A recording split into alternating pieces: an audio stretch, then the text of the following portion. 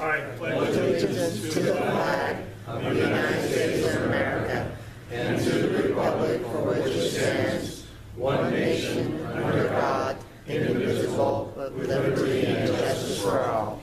To potential funders. So I appreciate it. I wanted to say thank you for your creativity. I know decisions not been made yet. My hope and prayer is that your decision is to increase it by 2 or 3 million, which would be fab. If not, thank you for being thoughtful about it and understanding that this is very important. Okay. Thanks.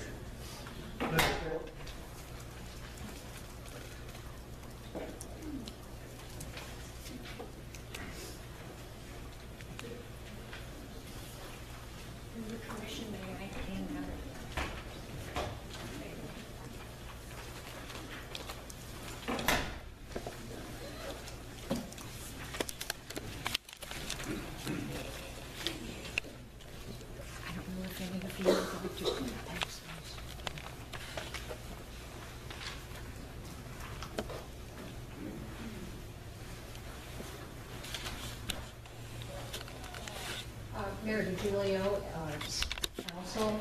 My name is Linda Crow. I live at 1212 Melody Hill Road in Port Angeles. I want to clarify some of the differences between animal welfare and animal control as they come about in our city.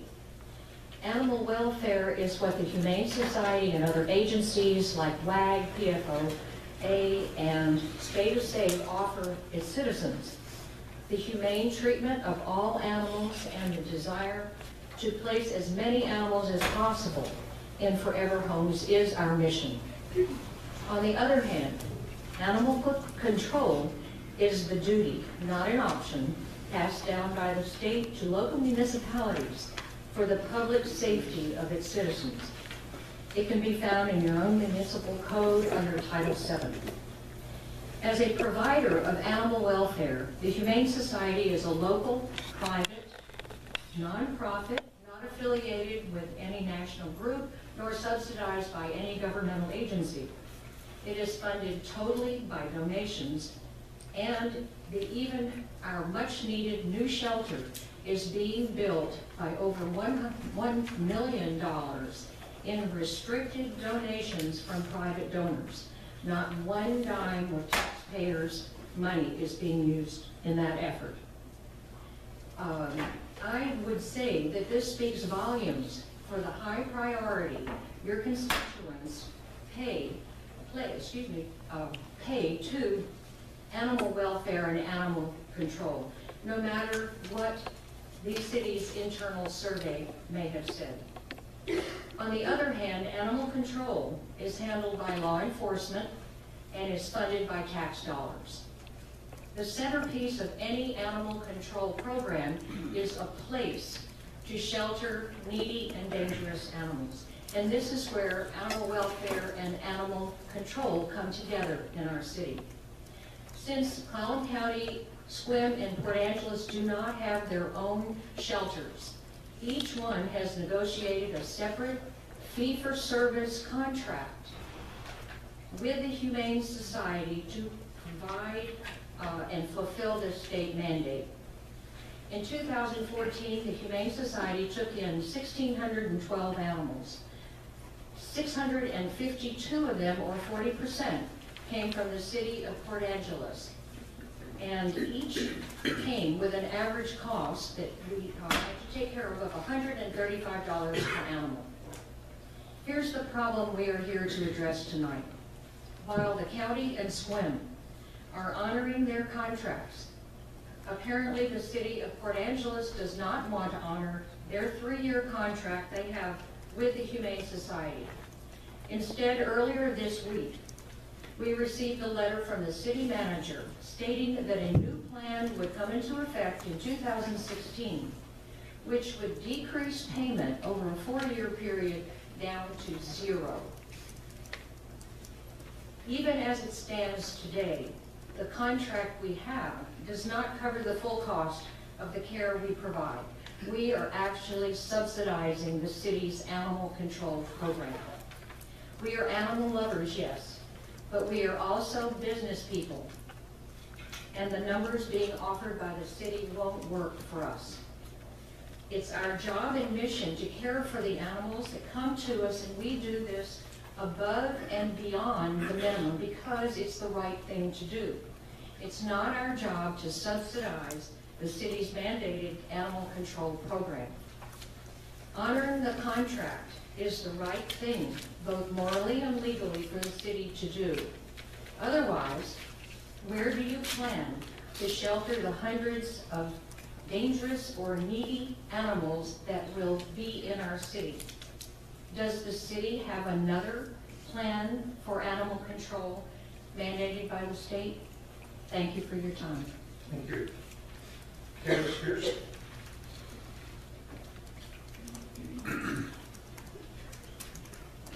Good evening. My name is Candace Pierce, and I'm president of the Olympic Peninsula Humane Society. I'm here this evening representing our board of directors and also the animals that live within the city of Port Angeles. The Humane Society has enjoyed a wonderful partnership with the city for many years. And we would like to continue that relationship that we've enjoyed with you. We exist under a written, mutually agreed upon fee-for-service contract. And that contract expires in 2017.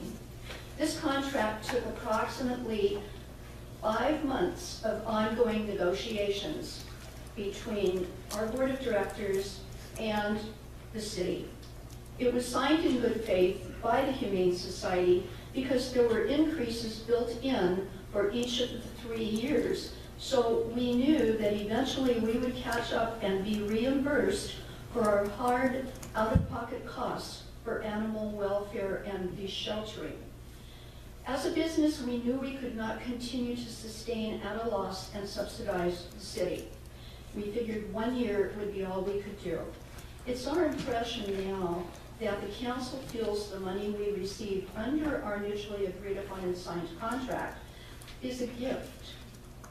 And I think, honestly, that you forget that we are operating under a written contract that was negotiated in good faith. We provide an invaluable service to your city residents.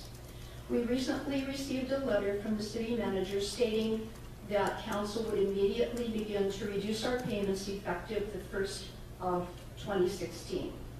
That action could, if followed through, constitute a breach of contract on your part.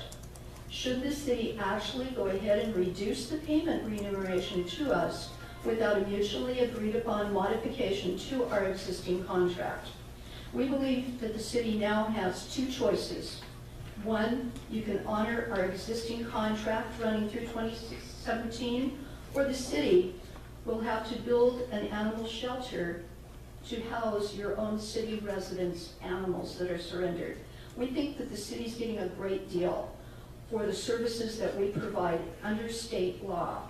This is a mandate by the state, not a choice. It's also included under your own city ordinance. Both Clallam County and the city of Swim don't seem to have a problem honoring their contracts. We do have a business plan should we lose your contract. Sadly, it is not going to be a good plan, and one we hope that we do not have to take.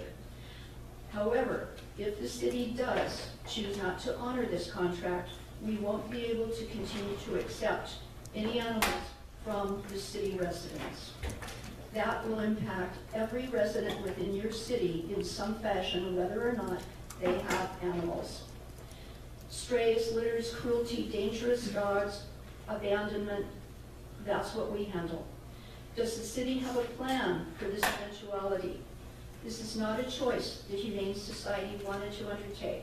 However, we would like to continue our relationship with you. We look forward to you for the next step. Thank you so much. Thank you.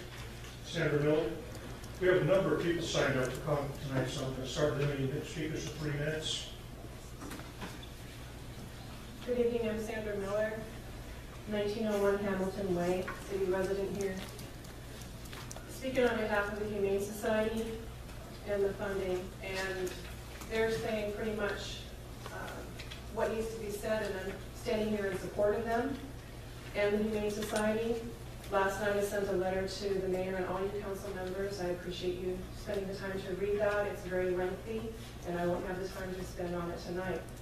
But I will just ask some questions that you might want to consider, or maybe you've thought about. And that is, did you really get legal advice to breach a contract? Is that what your counsel is? And have you considered the risk management part of this if you have lawsuits against you for dangerous dogs or situations that happen in the city when you don't have a place for the animals to go?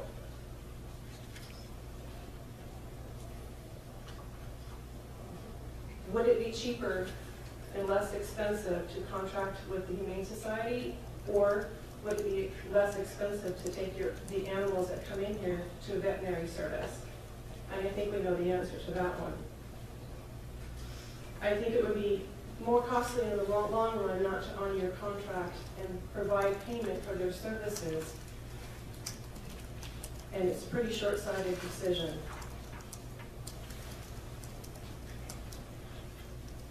Is it really an evidence of strengthening the community safety and welfare?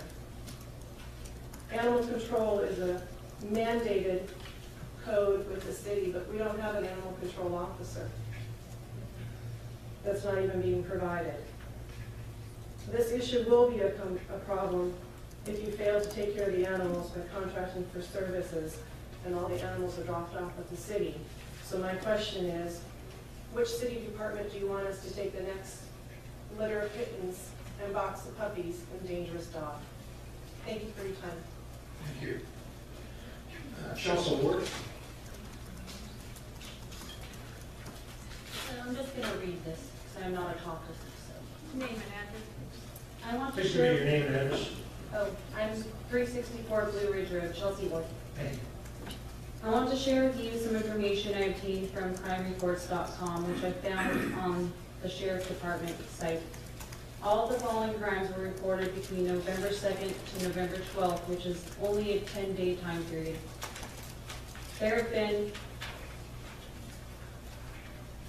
8 reports of assault, 5 thefts, 8 thefts from vehicle, over 15 other sexual offenses, 5 breaking and entering, and 1 assault with a deadly weapon.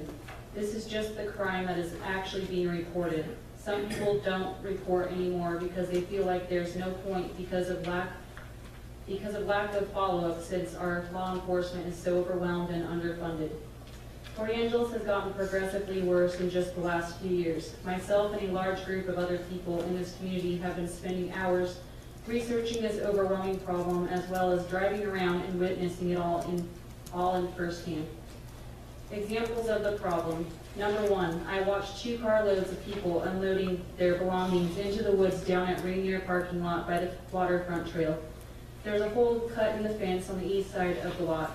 Number 2, there is a daily drug dealing, vehicle scoping, panhandling happening in and around the Safeway parking lot by the courthouse. Sometimes 3 to 4 vehicles at a time working together. This happens at night and in broad daylight. I called it in once, and the police had to answer an important call and couldn't get to it in time. I would encourage you to sit in your car at Safeway for an extended amount of time and watch for yourself what happens there. Number 3, people were building a tent structure out of plastic, their belongings, and garbage the other day on the side of the highway coming into town. They were aggressively panhandling and blocking the sidewalks. Number 4, drug deals are being witnessed often at the city fountain downtown by business owners and workers. Number 5, one well-known couple around here who was recently busted by OPNET for delivery of meth and weapons charge has been driving through neighborhoods at night with their headlights off. We watched the female looking into vehicles. We called the police. 3 of them arrived relatively quickly, but we were unable to charge her with a crime because she told them she was out of gas and on her way to get more. They knew she wasn't truthful, but weren't able to do much. Not sure why these people are still prowling our neighborhoods since they were arrested 8 months ago. You're going to need to sum up your remarks, please. Number 6, individuals are living in their campers, vehicles, tents, in family parks, city streets, lookouts, a spit, and now the rest stop coming into this town. One man was living in his broken down BMW at Crown Park for 3 days and was a huge stress to the elderly people in the neighborhood and parents with kids who are too afraid to take their kids to the park. He is relocated and living somewhere else. Individuals driving impaired, one of my friends almost got ran into by one of the same people we were already talking about on here. Children's and family parks are being vandalized with trash, needles, sometimes even human feces. I feel that we have some very valid concerns about our safety in this town. I'm happy to see that you have hired 4 new police officers and are getting help with prosecuting felonies and drug crimes. Please do not stop addressing these issues. Please put more action behind your words. I really do think we can turn this around. That's it. Thanks. Okay, thank you. Katie Smith?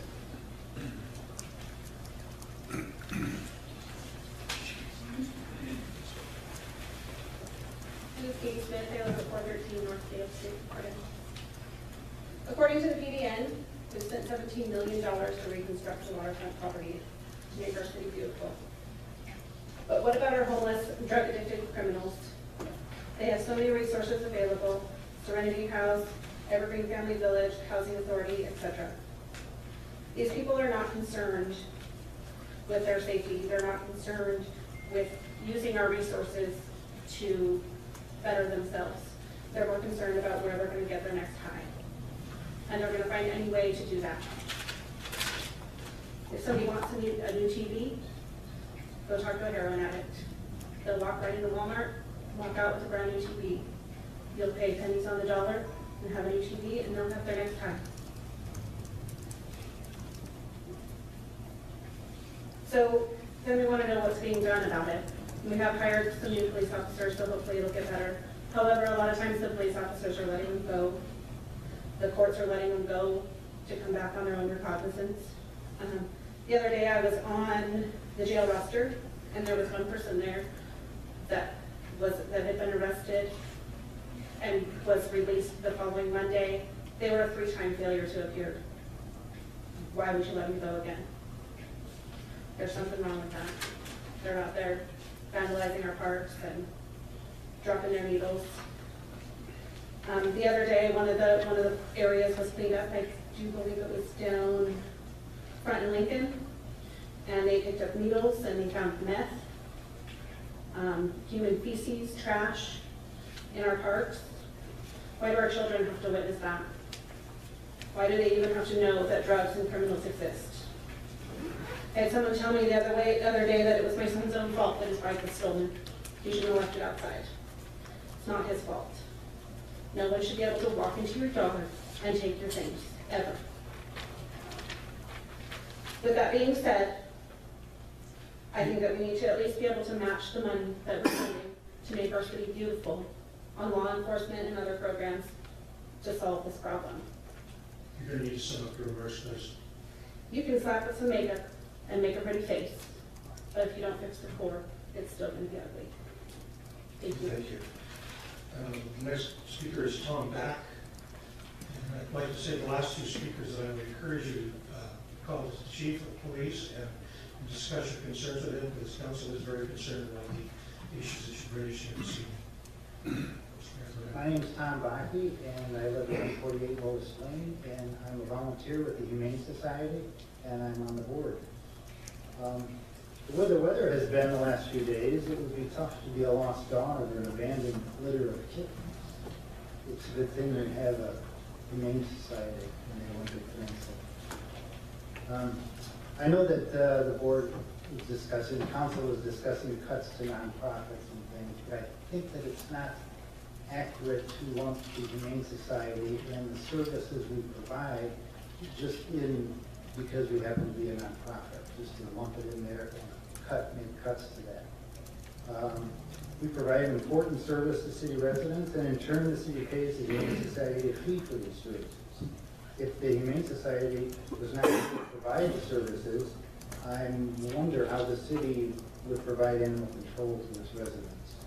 So I just ask that the city council continue the good working relationship that the city council has had with the Humane Society over the last many years.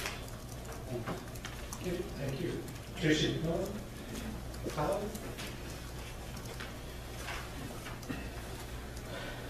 My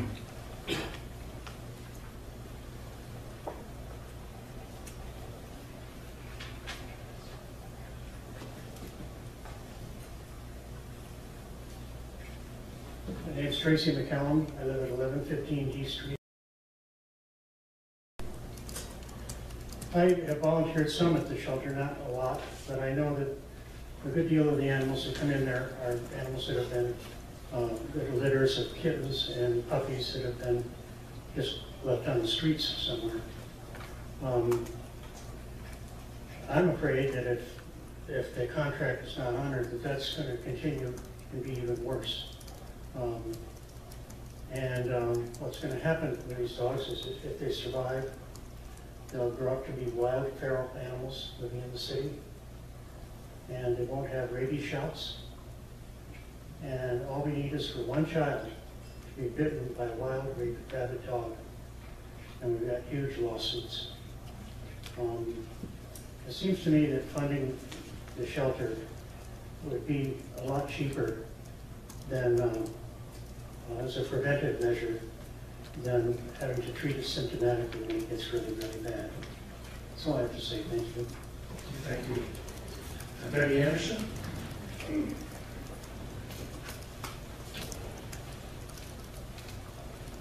Hi, Betty Anderson, 118 Motor Avenue. I'm here to speak about the Olympic Peninsula Humane Society too. Where I was born and raised in Port Angeles, I grew up between what was called Poor Bills and the Dog Pound. Only there was no name for the road that I grew up on and stuff. I'd like to speak about, I know about dumping of animals because I've come home to find many a dog or cat that had been dumped at the Humane Society that wandered down and came onto our property looking for food, and most of them were in very bad shape. Occasionally, there'd be frozen kittens because of the snow. People just dump pets. They just do. This is one of the best Olympic Peninsula Humane Societies that I've ever had to deal with or work with. I also help raise dog and cat food to help out with the community. Again, I just want to give a couple quotes really fast. One is by St. Francis. Not to hurt our humble brethren, the animal, is our first duty to them. But to stop there is not enough. We have a higher mission to be of service to them whenever they require it. If you have men or women who will exclude any of God's creatures from the shelter of compassion and pity, you will have men and women who will deal likewise with their fellow man. Mahatma Gandhi also said, the greatness of a nation and its moral progress can be judged by the way its animals are treated. You guys, I really hope that you reconsider or at least try to work with it because, again, this is one of the best humane society. They have gone out of the way. The stay and save low budget, you know, I mean, they work so hard to bring in these, for 10 to 20 bucks, you've got a cat that can be fixed. You've got a dog that can be fixed, and that stops a lot of this. We're not seeing the huge amounts that happen, but they still happen. And without any funding, like I say, I just hate to see it happen again with the pet and dog population. Thank you. Thank you. Betty Jo Anderson? That was yeah, Lanny Busher Smith, is that right?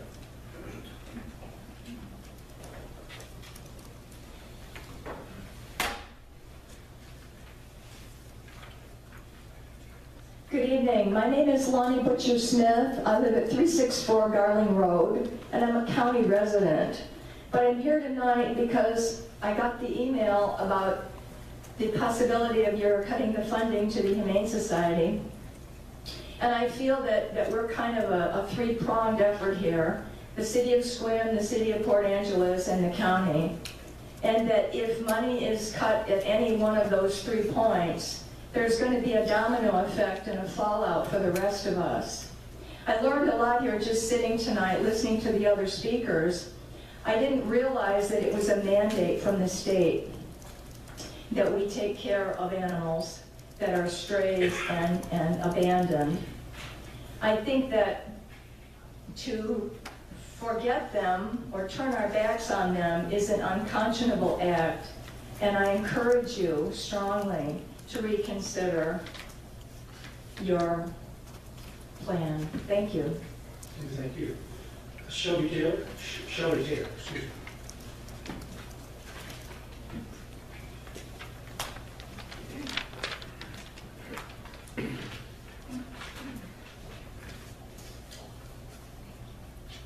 I'm Shelby Taylor. I live at 183 Windflower in Port Angeles. I too got the notification about you pulling the plug on the funding for this. I was kind of struck by the fact that you have a legal contract that was negotiated and that you promised to fulfill, and now within weeks of a new year that you're pulling the plug on it and making people scurry for taking care of animals. I'm thinking of those commercials that I see, and I have to close my eyes where you see starving dogs and starving cats and they're in the street. That's heartbreaking enough. But I think about the example you're setting by not honoring that contract, by not doing what is mandated of you by the city, and also that where are these animals going to go? What are you going to do with them if the Humane Society isn't going to be able to take them because they can't afford it? Are you going to make some kind of arrangements to euthanize them? And who's going to do that? And where are you going to pay for it? There was a kitten I read in the paper recently that was diagnosed with rabies. So this is now starting, and it could spread, and especially if we're not taking care of the animals that are wandering and abandoned.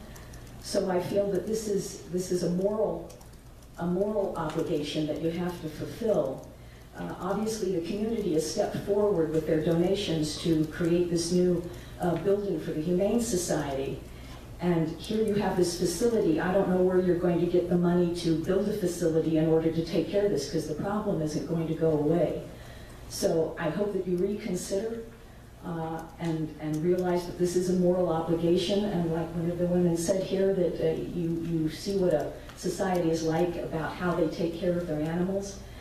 I'm sure a lot of you have pets, or you have children who have pets and love them, and to think that you would let them be just abandoned and not cared for, and not at least put out of their misery by our taxes. And then if someone is hurt or bitten, the taxpayers are going to end up paying for that anyway. So it seems to me it's better insurance to still provide for what you have said that you were going to provide, and help these animals, and help the volunteers and the people that have put their life and their soul into maintaining organizations like the Humane Society. Thank you.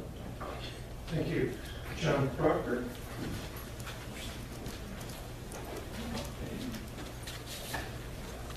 My name is John Proctor. I am a resident of Port Angeles. I live on West 4th Street, 2123. I am a retired veterinarian. I am not associated with the Olympic Peninsula Humane Society. However, I feel very strongly about what's going on here. My wife and I moved here 5 years ago, and I found out right away that basically there is no animal control in Port Angeles. The police are supposedly in charge of animal control, but after talking to several police officers, it's basically in name only. They don't really do much in the way of animal control. You folks here have a gift. These generous people have brought their time, their skills, their money, and they're doing a marvelous job out here on the Navy Humane Shelter. I hope you appreciate really what they're doing. If you've been down to the old shelter, it's really sad. My wife and I donate food out there for the dogs and cats, and I told her one day, I said, don't you dare go back in that kennels back there and look and see what those dogs have to live in. And she did. She came home and she's crying. So I can't believe it. I would ask you to do the right thing and continue to support this endeavor. We really need it. We just can't walk away from it. Those of you, I'm sure probably some of you have your own business or own your own business. I owned mine for 35 years. I can see a gift coming a mile away, and you guys have a real gift with this humane shelter, please continue to fund it, help fund it.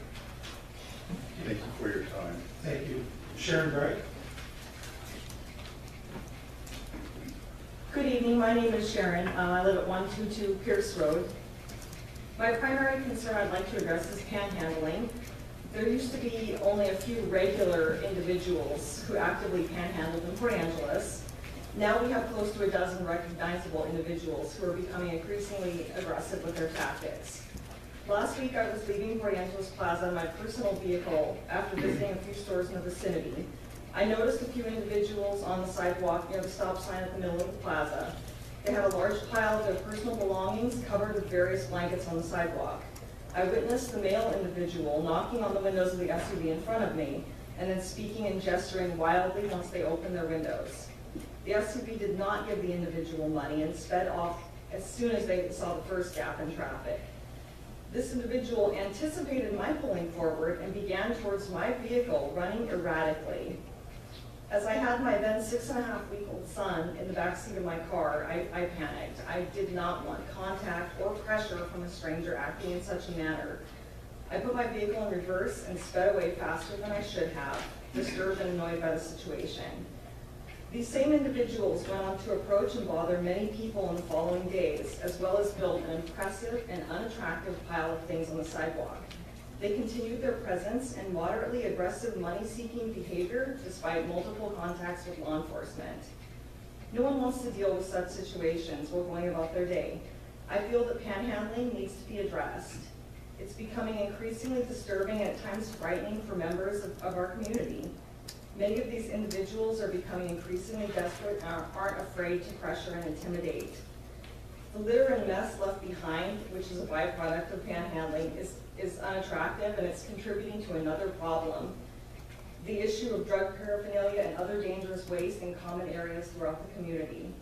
It's no secret that Port Angeles parks, those intended for use by children and families, are hotspots for needles, glass pipes, pieces of tin foil with substance residual, and human excrement.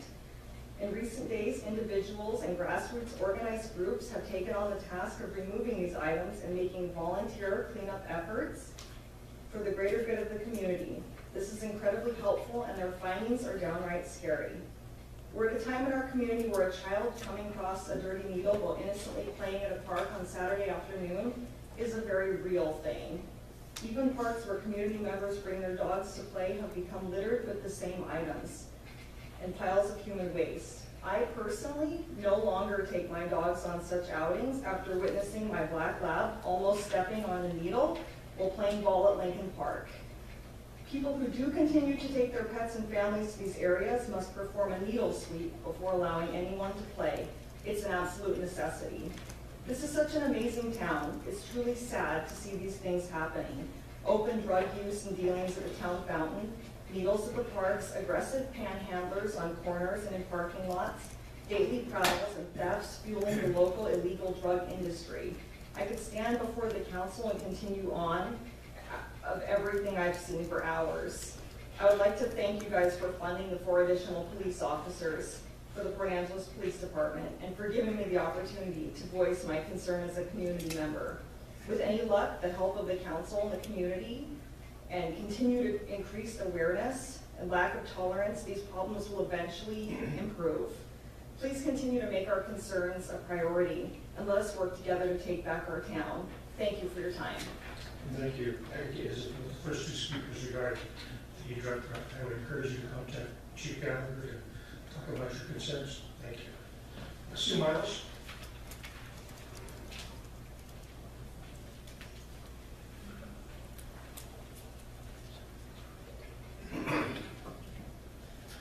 Thank you for the opportunity to speak to you. My name is Sue Miles. I live at 454 Striped Peak Road. I've been active in animal welfare in this community for over 17 years. I started out walking dogs for the Humane Society, and over the years I have been on its board of directors and have served as its president of the board. I am president of Spay to Save, Mobile Spay Neuter Clinic, serving in Clallam County, and I have been on the Animal Issues Advisory Committee, served as chair for several years. So I'm familiar with this process. I'm familiar with your outlook on these contracts. I've negotiated these contracts. I've spoken with some of you before. I think the important thing is, and we've come to this crossroads several times over the years where somebody has to tighten their belt, and it's always the animal services that tend to go first. And I think we have to refocus, and I have always maintained that it's not just a service for animals. We're really helping the people. It's a service for the people of Port Angeles. There are approximately 70% of households in Port Angeles that have dogs and cats. There are over 10,000 pet dogs and cats in the city, and probably a few thousand stray and feral cats in the community, many of whom are actually cared for very caring residents. I think what we should focus on is how this is going to affect the people, and even if you don't think about the animals out there that may not be cared for, but I think what's going to happen is when people go to the Humane Society to get help, and it happens all the time, and they're giving numbers of over 650 people who have gone to the Humane Society for help. And I assume that also includes the police officers who are taking their animals that they've picked up off the street. It's a very necessary service for them, as well as the residents. And I think if someone goes to the Humane Society in a dire strait, someone's died and they can no longer keep their pet, or they've found an abandoned animal or an injured animal. There are so many reasons why people relinquish their pets. I mean, they can no longer care for them, they can't afford to. I think when people start going to the Humane Society and they say, I'm sorry, we can't serve you. We don't have the funding to do that, and the city is not providing that.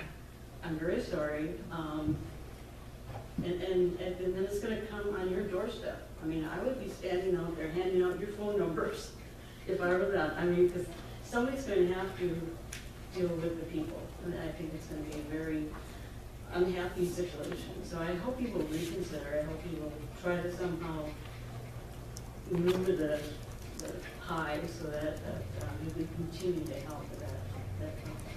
Thank you for your time. Thank you. Yes, thank you. Gary.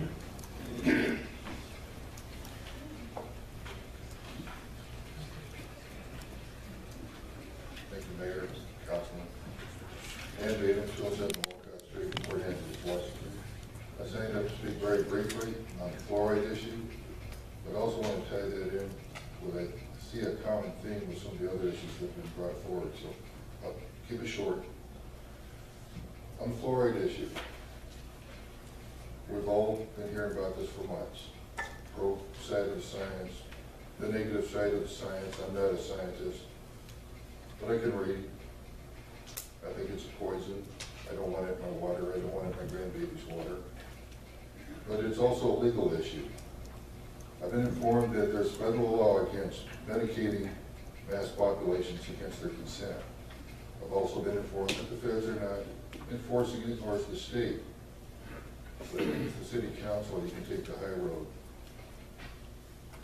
and do what's legally and morally right, not forcing the so-called medication, what I personally believe is a poison, on everybody in this city.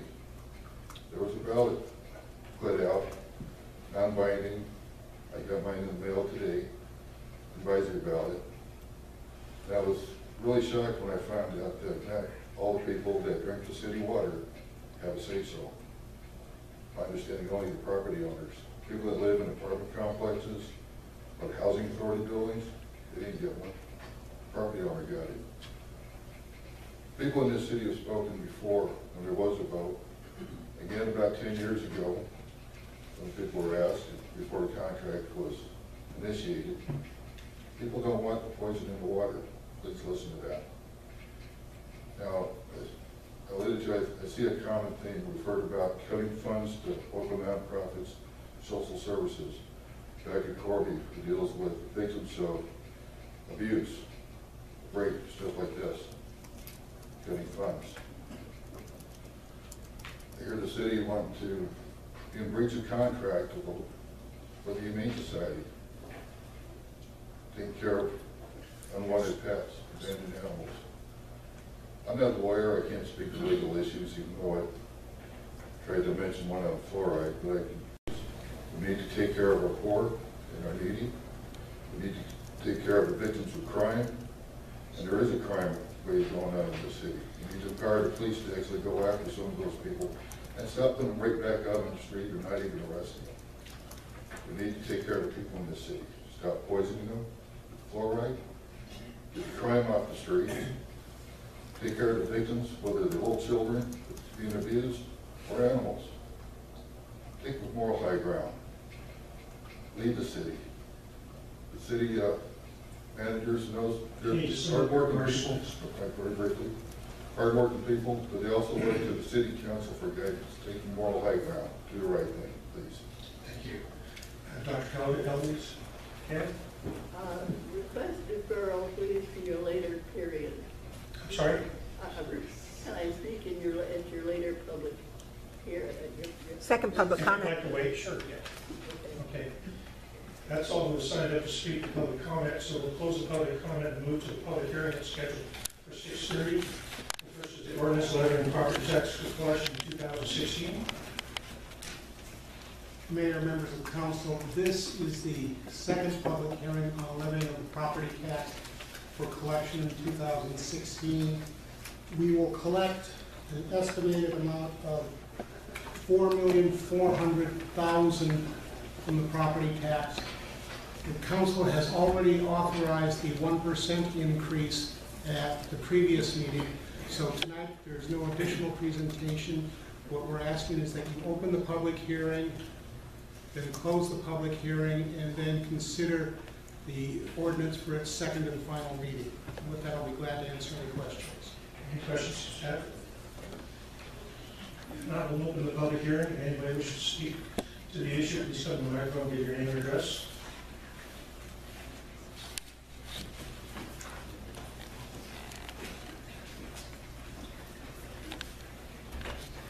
In Dead Bateman, 207 Walcott Street. I did sign up to speak on this issue. I've not heard the city council of the city what all they're going to do about the property taxes. I did get my appraisal from the county. Excuse me, let's wait till the crowd clears so that we give you our full attention. If you're planning on, please do so now.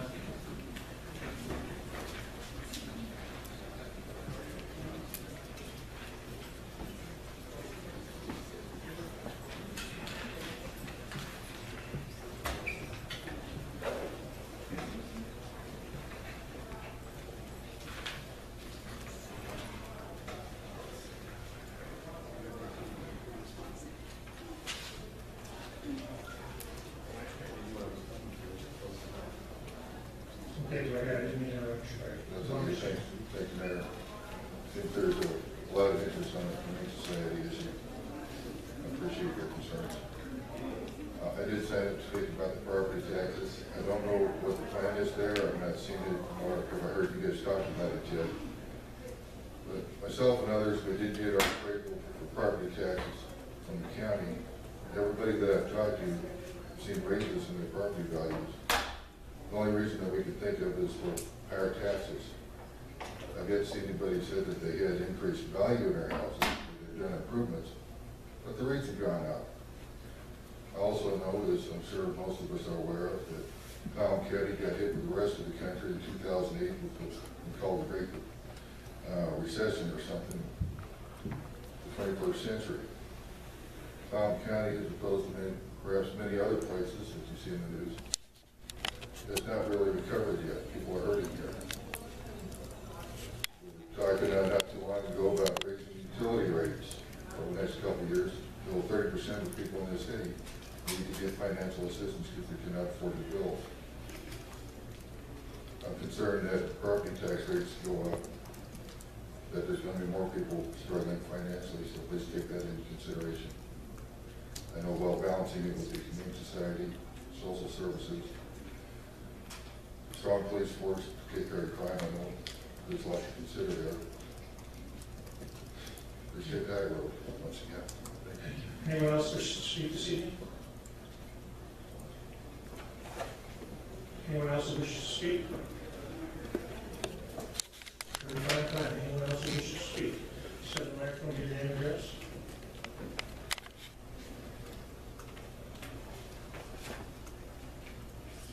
John Keegan, 1340 East 7th Street. Just kind of I have 16 years of law enforcement experience now with the city of Port Angeles, but with the sheriff's office. And with the lack of an animal control officer, what you're doing is those functions are being placed on a higher paid position that's already overstressed, which would be your law enforcement officers. Excuse me, we're taking testimony on the property tax increase. Oh, I'm sorry, I thought. Okay, thank you. There will be a second public comment opportunity. Oh, the second one. Anyone that wishes to speak on the property tax issue? Now we'll close the public hearing, and I'll let you read the ordinance. The ordinance of the city of Port Angeles, Washington, Levying, I said I trouble this last time. Levying, regular ad valorem property taxes for the fiscal year 2016, and directing the city clerk to certify said amount to the Board of Clallam County Commissioners. Who's ready?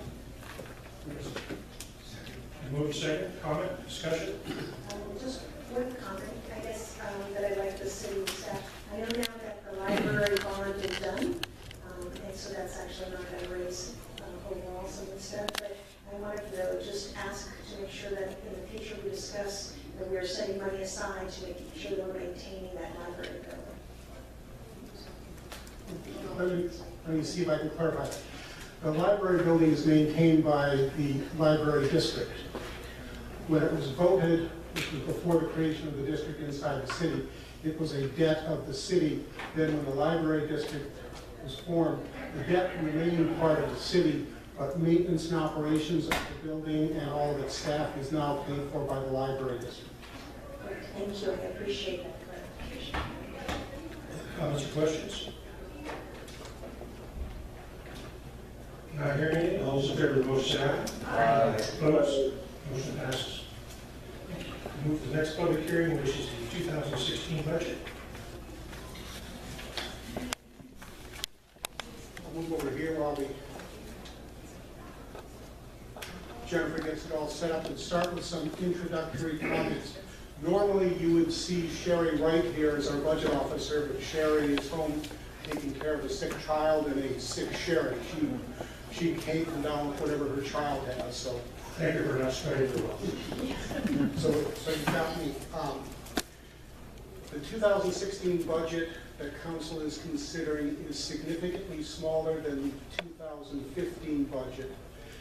For a large part, most of the decrease comes in the capital project side as we start to wrap up major significant capital projects like the landfill bluff and the CSO Phase 2 projects. Going forward, some further background. In balancing of the 2016 general fund, no reserves were used.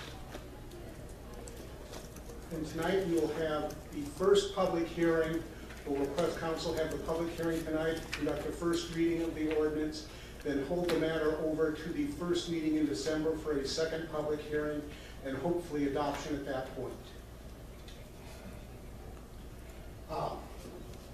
Just a couple of real quick things to go through. This budget was developed based on council-driven and adopted priorities. Previous hearings and briefings on this, at the October 28th meeting, there was a budget workshop. November 3rd, there was a public hearing briefing on property tax. November 17th, we will have this. And then again on December 1st, we'll have the final public hearing, so that that's when the public has had an opportunity to participate. To remind council that when you adopted the priorities, you grouped 3 levels. Group 3, which is the lowest level of priority, and those items subject to reduction or elimination before we move to Group 2 or Group 1. Group 2 is moderate level of priorities and only would come into play after all of the Group 3-level priorities have been taken care of. And then finally, the highest priorities are in Group 1. You may recall this from earlier this year, where we had that in groups, the red group is considered Group 3, or those most on the highest area to be cut first. The yellow is Group 2, the green is Group 1.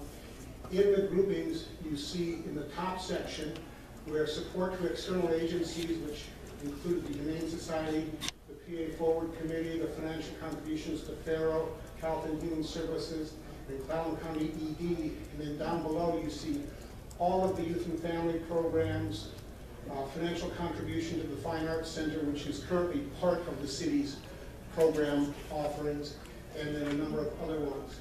We have eliminated most, if not all of those at this point out of the 2016 budget, or for those agencies being supported, put those on a reduction plan to phase out that funding by 2019.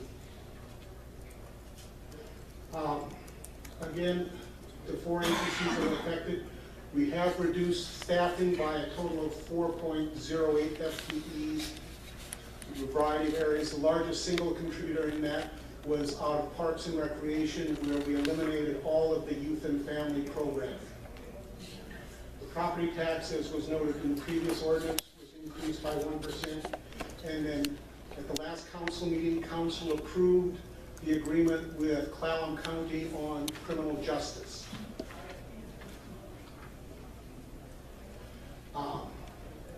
Citywide revenues increased by 1.1 million.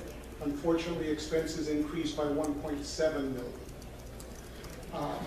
Primarily, a lot of the changes are due to capital projects that are starting to be wrapped up or finished, and some that will not be totally complete by year end. So council will then, in early 2016, reappropriate those dollars so we can finish those projects. We refunded the limited tax general obligation bonds, if you recall, a couple of months ago. That produced savings to the general fund, as well as savings to the electric and water utilities, which meant it reduced monies coming into the general fund to pay that debt service. And then we now have the recommendations from the Lodging Tax Committee that to be incorporated. So the proposed 2016 budget for the entire city at this point is $109,706,000. The current budget for 15 for the same funds is $146,419,000, so you see that significant reduction. Again, we will see right after the start of the year when we bring the first budget amendment forward, that number will probably go up by $8 or $10 million, because as we bring in those leftover capital projects, CSO Phase 2 and the remaining landfill work, that and some others, that will add up to those numbers. Expenditures are the same. You see that where we are starting to see a shift is in the amount that we are paying for capital projects. We are shifting from actually borrowing money or getting new revenues and moving that into now debt service. We are paying back on the bonds for the solid waste landfill, and we are now starting to pay back on all of the loans for the CSO projects and other projects. So you're seeing a shift from actually paying for projects into paying for debt service. In the general fund, going forward, you see an increase of revenue over last year of $143,000 to $19.8 million. Most of that comes in the tax area. About $66,000 additional dollars in property tax. The rest comes from a combination of sales tax increase as well as utility tax increases. And I must also note the $4,000 and a few dollars of marijuana tax that we get from the state. On the expenditure side, Excuse me, Mayor, I thought the last time we reported the marijuana tax, that we were looking at about $18,000. that's the year-long contribution. We have $4,000 this year for for marijuana tax for the 2015 budget. Oh, But it's about 18,000. That's the number that's currently there, but I need to advise council that with where the state budget is and the passage of 1366 and other issues, all of that state funding assistance is in potential jeopardy. Okay, I just need a clarification of the two numbers. Yep. So you see, here's the expenditures where you see that actually salaries and benefits are going down in 16 as opposed to what they were in 15 as a result of the reduction in staff.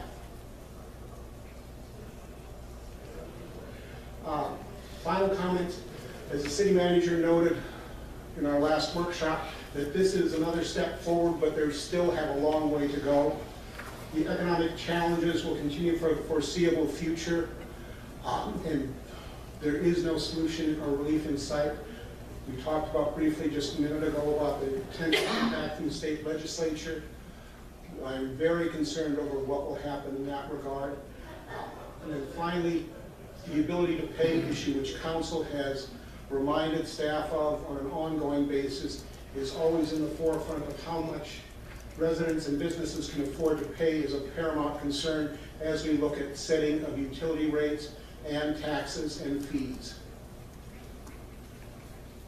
So tonight, we're asking that you open the public hearing, then continue the public hearing to December 1st, conduct the first reading tonight, and then continue that to the December 1st meeting for potential second reading and final adoption. And with that, I'll be glad to answer questions. Any questions of Aaron? No, but I guess I'd like you to tell some of the folks out here, because this priority setting that I went through was probably one of the hardest things we all went through. And we did not want to cut a lot of things that you see on that list, especially the human health services, things to the Humane Society. But we had some major expenses. And the other thing that we didn't get is we didn't get a lot of tax money from Nippon's closure of one of their main engines. And that took a real huge hit. So that's one reason we had to make some of these really difficult decisions. So, like I said, I just wanted that so that they understand that it's not, we would love to put all the stuff back to where we could. So, but one other thing I did have a question as to is one of the reasons why the Humane Society was low on our priority was because we didn't believe we had a legal obligation. One of the rating criteria was a legal obligation. And I guess I need some clarification on that because, like I said, in the rating criteria was what was the legal obligation for us to do that, and therefore that's where it ranked too low. I'll refer that to the city attorney because that's outside my expertise. There is no legal obligation in the same sense that we've been using that in the priority setting. In the priority setting, we were talking about legal obligations, and for instance, in the state statute, there is a mandate to the city that we must provide for criminal prosecution. So that is a clear mandate stated in the state statute that we must do that. There is no equivalent requirement for animal control or specific or building a shelter or anything. So no. So I guess one of the things I think that we might need to discuss is, so if an animal does get brought in and the Humane Society does not accept animals from Port Angeles because of the contract, what do we do? What are our obligations to do?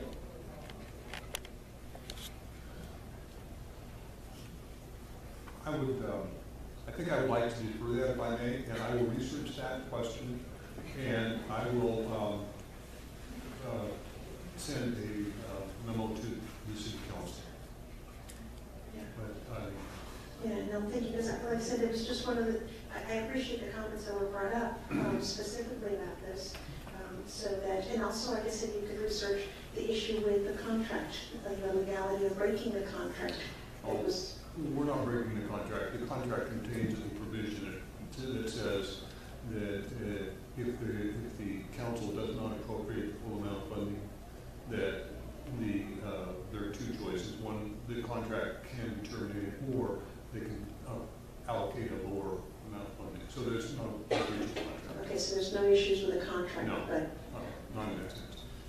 and again, I understand that there is no legal mandate that we build a shelter or do anything specific like that.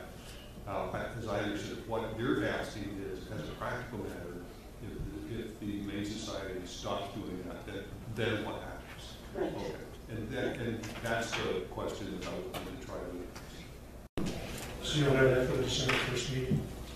I'm sorry? You'll have that information for the December 1st meeting? For the next? Yes. Thank you. Other questions, comments, or open public hearing? Byron or Mr. Bloor, could you give us an overview of the contracts that we're actually looking at reducing? This is all part of a conversation of next year's budget. And for example, in our PowerPoint, we have 2016 budget highlights. We've got United Way Fine Arts Center, Pier Marine Life Center, and as well as the Humane Society listed. Are we going back on something that we've agreed to with all four of these groups? So, Mr. Mayor and Council, we might want to take a team approach to that response, being that we have different staff members that administer each of those contracts. And so I'm going to defer first to Corey Delicott, who administers, I believe, a couple of those contracts, and he can speak to those, and then we can cover the rest as we move forward. Mayor Council, as far as the Fine Arts Center goes, in the 85 agreements with the Fine Arts Center, there's no obligation that the city ever funds the operations of the Fine Arts Center. The second one is the Pier Marine Life Center. It's a true payment yearly contract that we do, which we're obligating the full amount this year, and then taking the 4-year approach with reductions for that. So that is more of a facility use agreement, more so than anything else. Hey, Corey, you've had this conversation with the staff of Pier Marine? Correct. So they're fully aware of it? They're fully aware as well as the Fine Arts Center. I actually contacted them before we even took this to the priority setting. Thank you. And I think you might want to add that for the Fine Arts Center, they're going to get some money back from the lodging tax.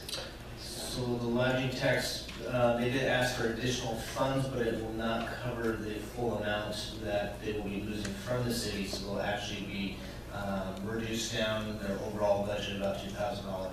So Fine Arts Center as well as the Humane Society is what's proposed, taking a hit on the 2016 budget? Well, all four agencies, United Way, Fine Arts Center, Faro, and Humane Society, all are proposed to see reductions in 16. Yeah, and my curiosity, Byron, is to the point of what do we have a signed agreement with? And it sounds to me like the only thing I've heard of so far is the Humane Society that we're trying to go back on the signed agreements. There is a signed, Bill, correct me if I misrepresent, there is a signed agreement with the Humane Society for a 3-year agreement, and we are in year 1 of that agreement. With the other 3, and I'll give a little disclosure here, the Fine Arts Center, my wife is president of the Fine Arts Center Foundation, so I don't deal with anything to do with the Fine Arts Center. But there are no ongoing contractual funding agreements for those 3 institutions. Those are all discretionary actions by the City Council. The reason I bring this up is I'm fully in support of a signed agreement that the city makes with anyone. When I ran for this position 2 years ago, the hot topic item at that time was the smart meters. And that contract stunk, but I supported it 100%. And it ended up coming out where we did succeed getting back a large amount of our money. But again, I believe that we as a council signed something in agreement to move forward with. So I just don't see being able to support this budget without the Humane Society receiving the full amount that we've previously agreed to. I concur with Councilmember Whittam. When we did our budget priority setting, I understood it was to be forward-looking to give us an opportunity to what direction to proceed.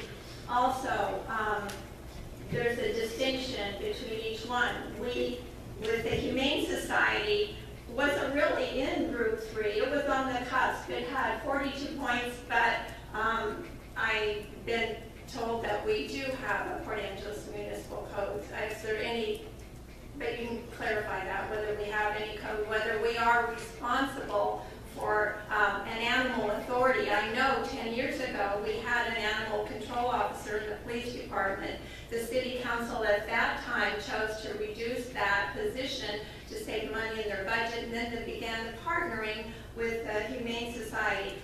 Last year we had a lot of negotiations, and council really worked hard to come to a 3-year agreement with the Humane Society. And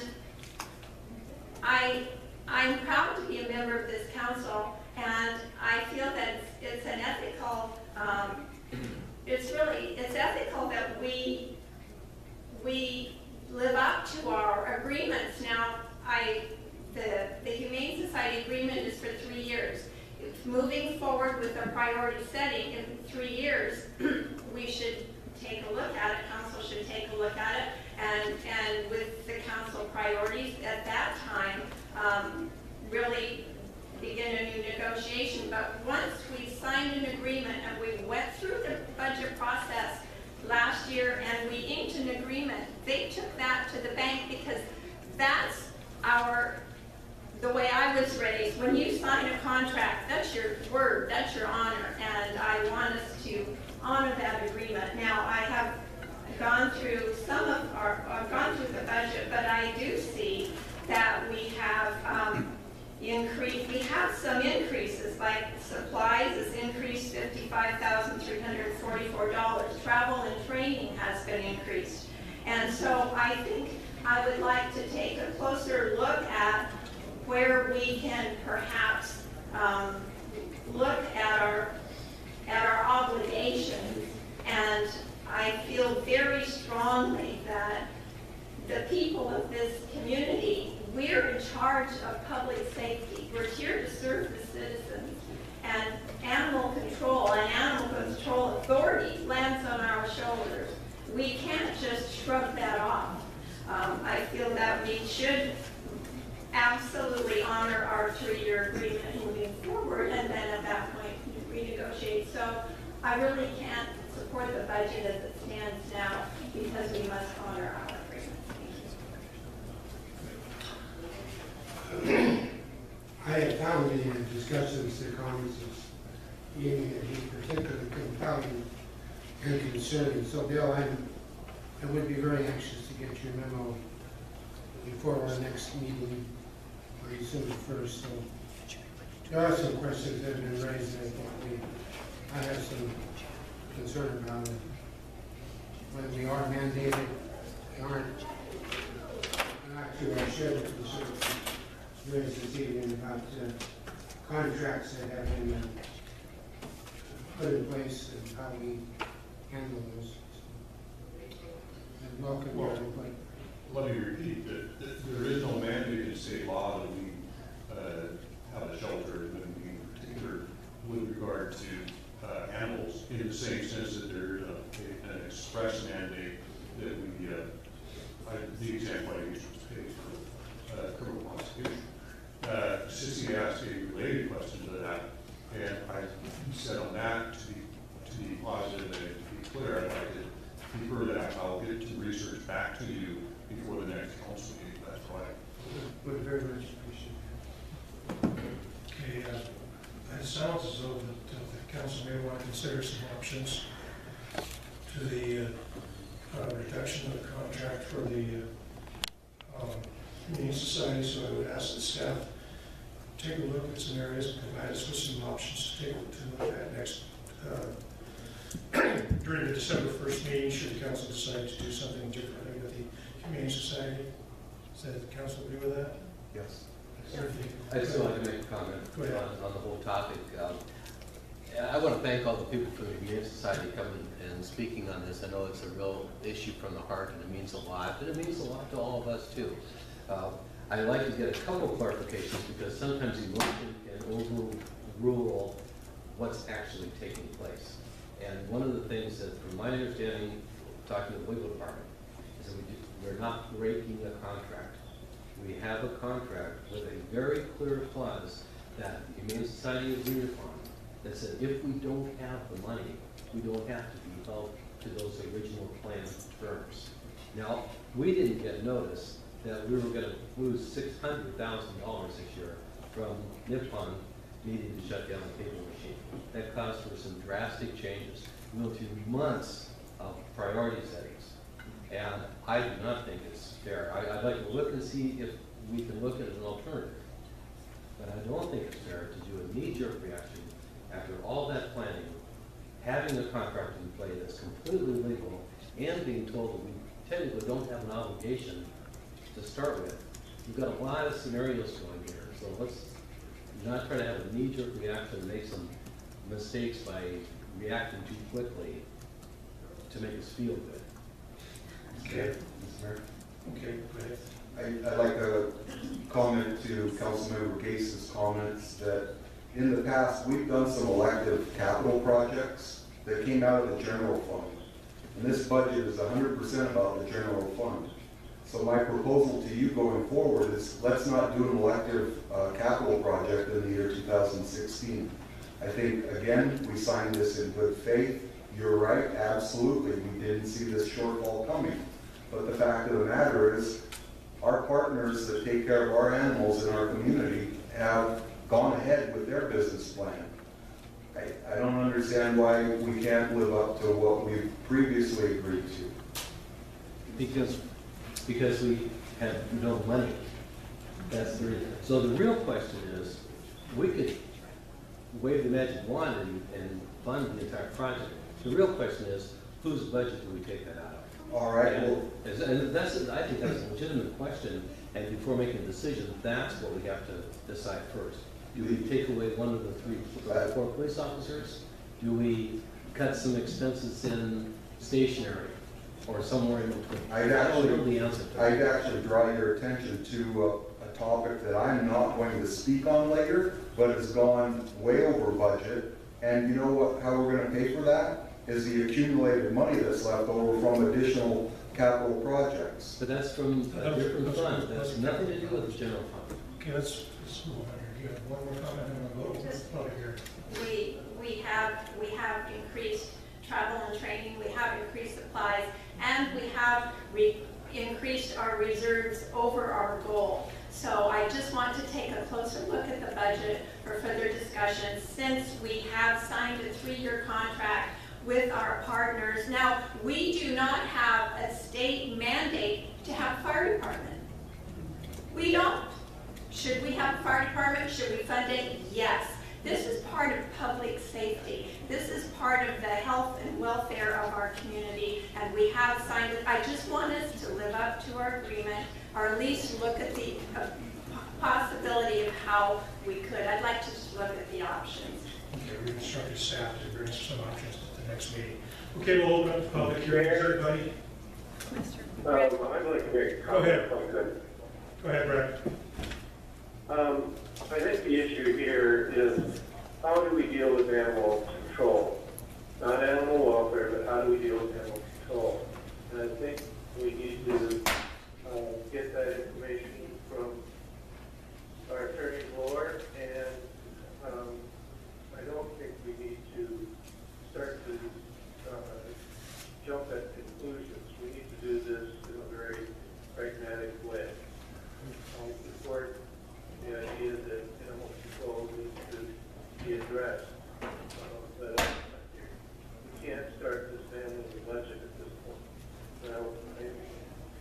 I support Councilmember Gage that we do this in a very pragmatic way and logical way. Okay, thank you. All right, we'll open up the public hearing. Anybody wish to speak, please come to the microphone. Is there any address?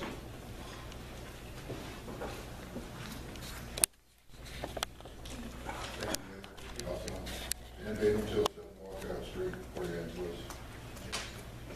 Thank God I'm proud of taking the moral high ground. When you sign a contract, even if you got somewhere to find for it, that you weasel way out of it, because you want to put some extra in savings. If I bought a car that way, I think they'd go to jail, or try to sell one or something. I don't know. If you sign a contract, that's your word. You're representing the people here.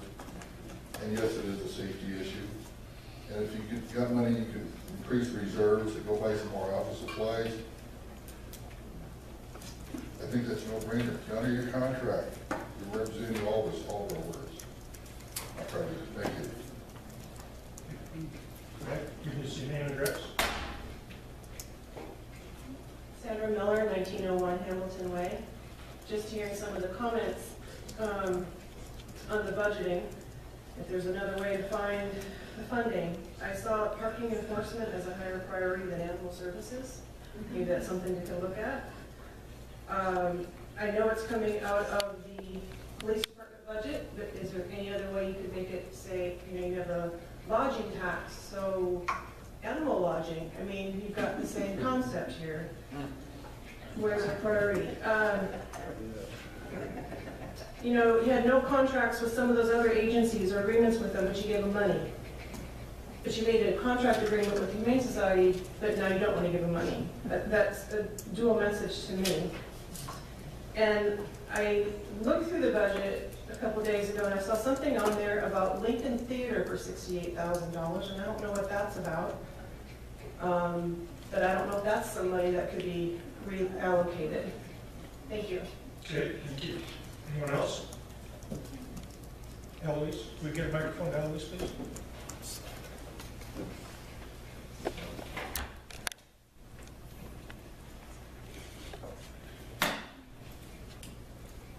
I was going to talk to you in your open public comment period, which will happen. Eloise, we need your name and address, please. Oh, Eloise Tail and Protect the Peninsula's Future.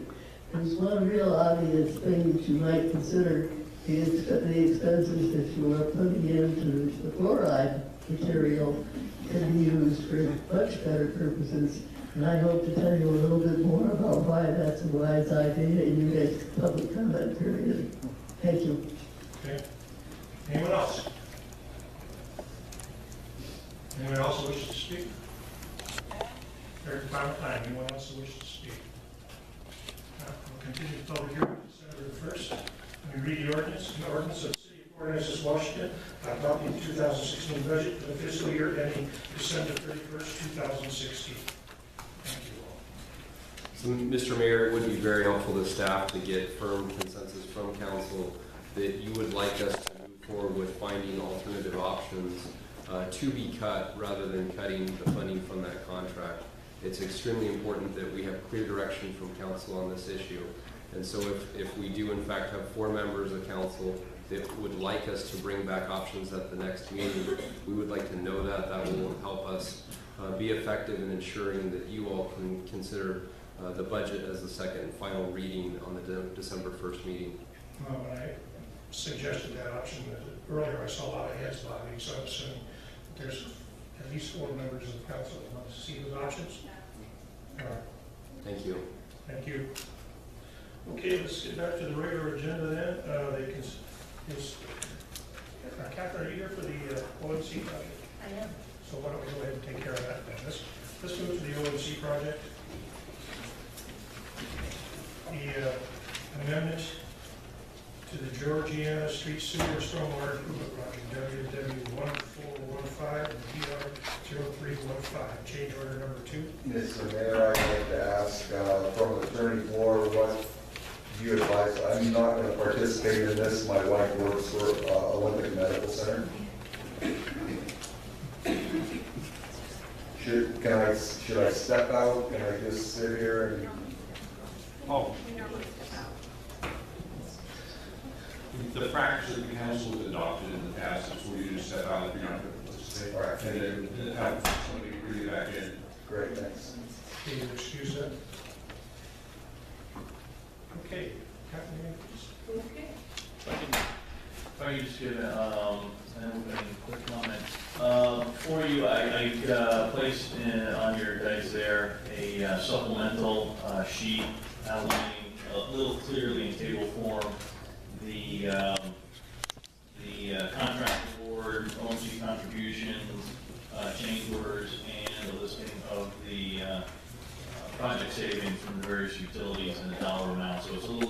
clear on where the money's coming from, where it's going. And the very bottom is the total that will come out of reserves for. Catherine's going to give a quick presentation on the trench failures we faced during the construction of this project, and then we'll go back into discussions. Okay. So, the Georgiana Street Sewer and Stormwater Improvements is a project that's designed to upgrade stormwater mains and sewer mains in the vicinity of Georgiana and Ray Streets.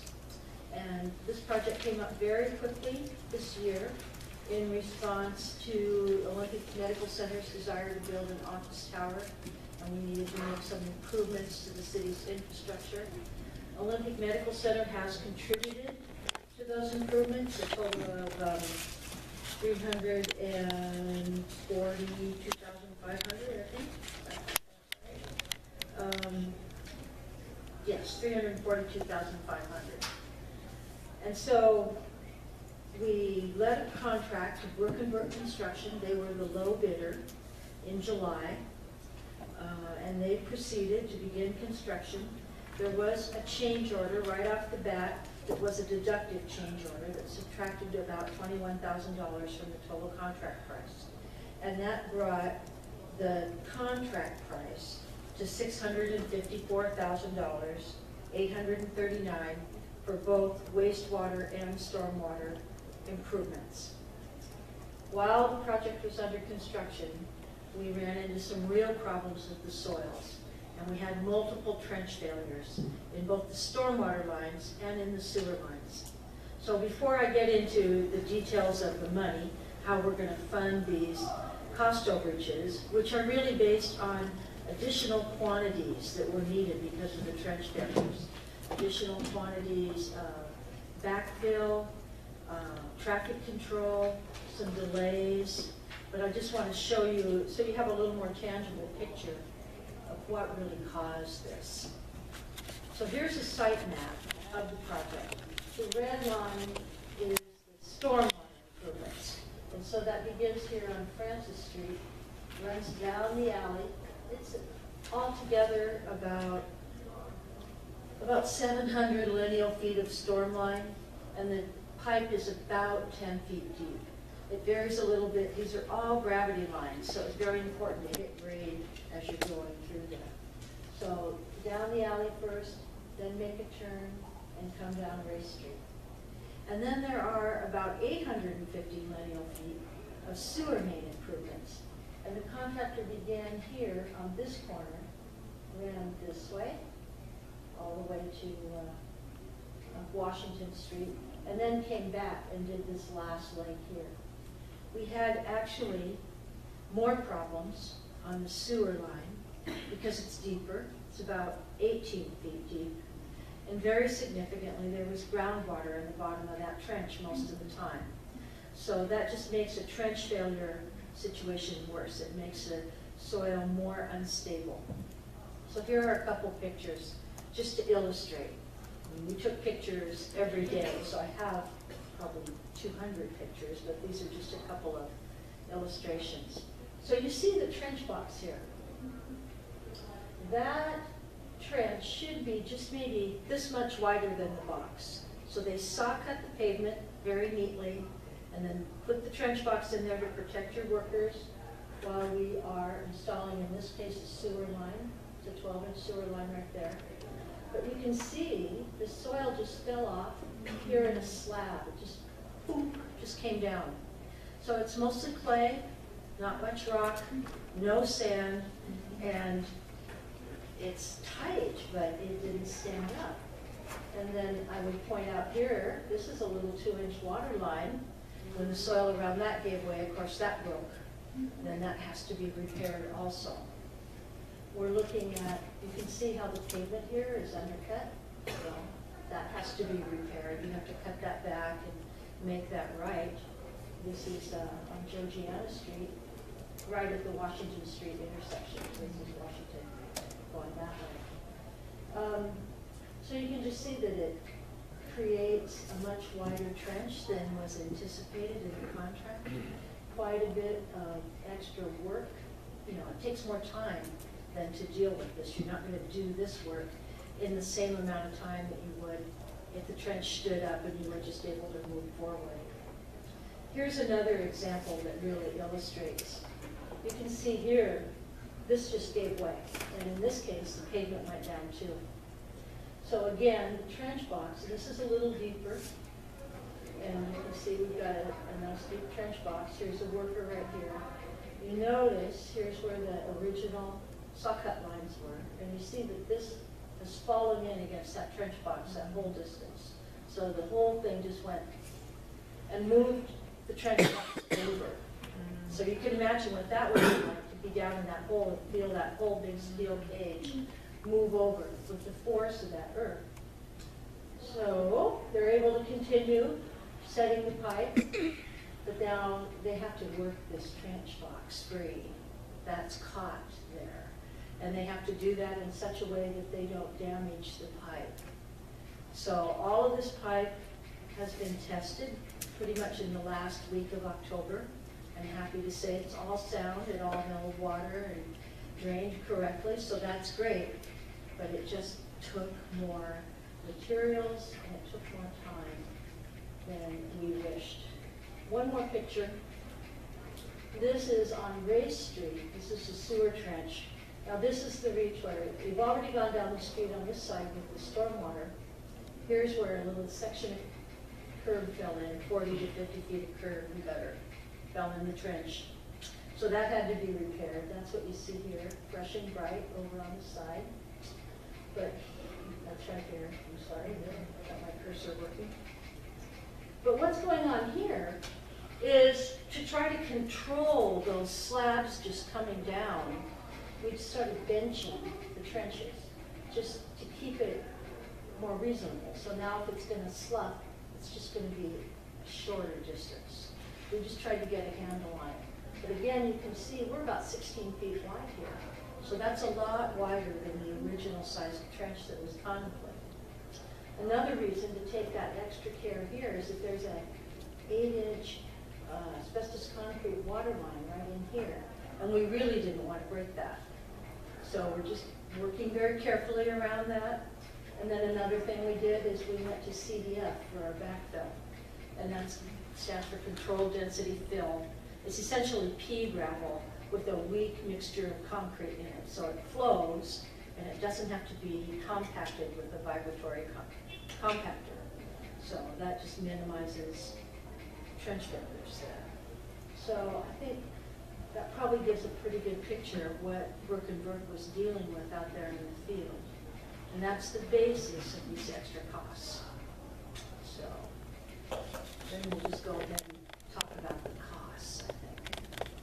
So there's a table here that lays it all out, item by item, in the memo.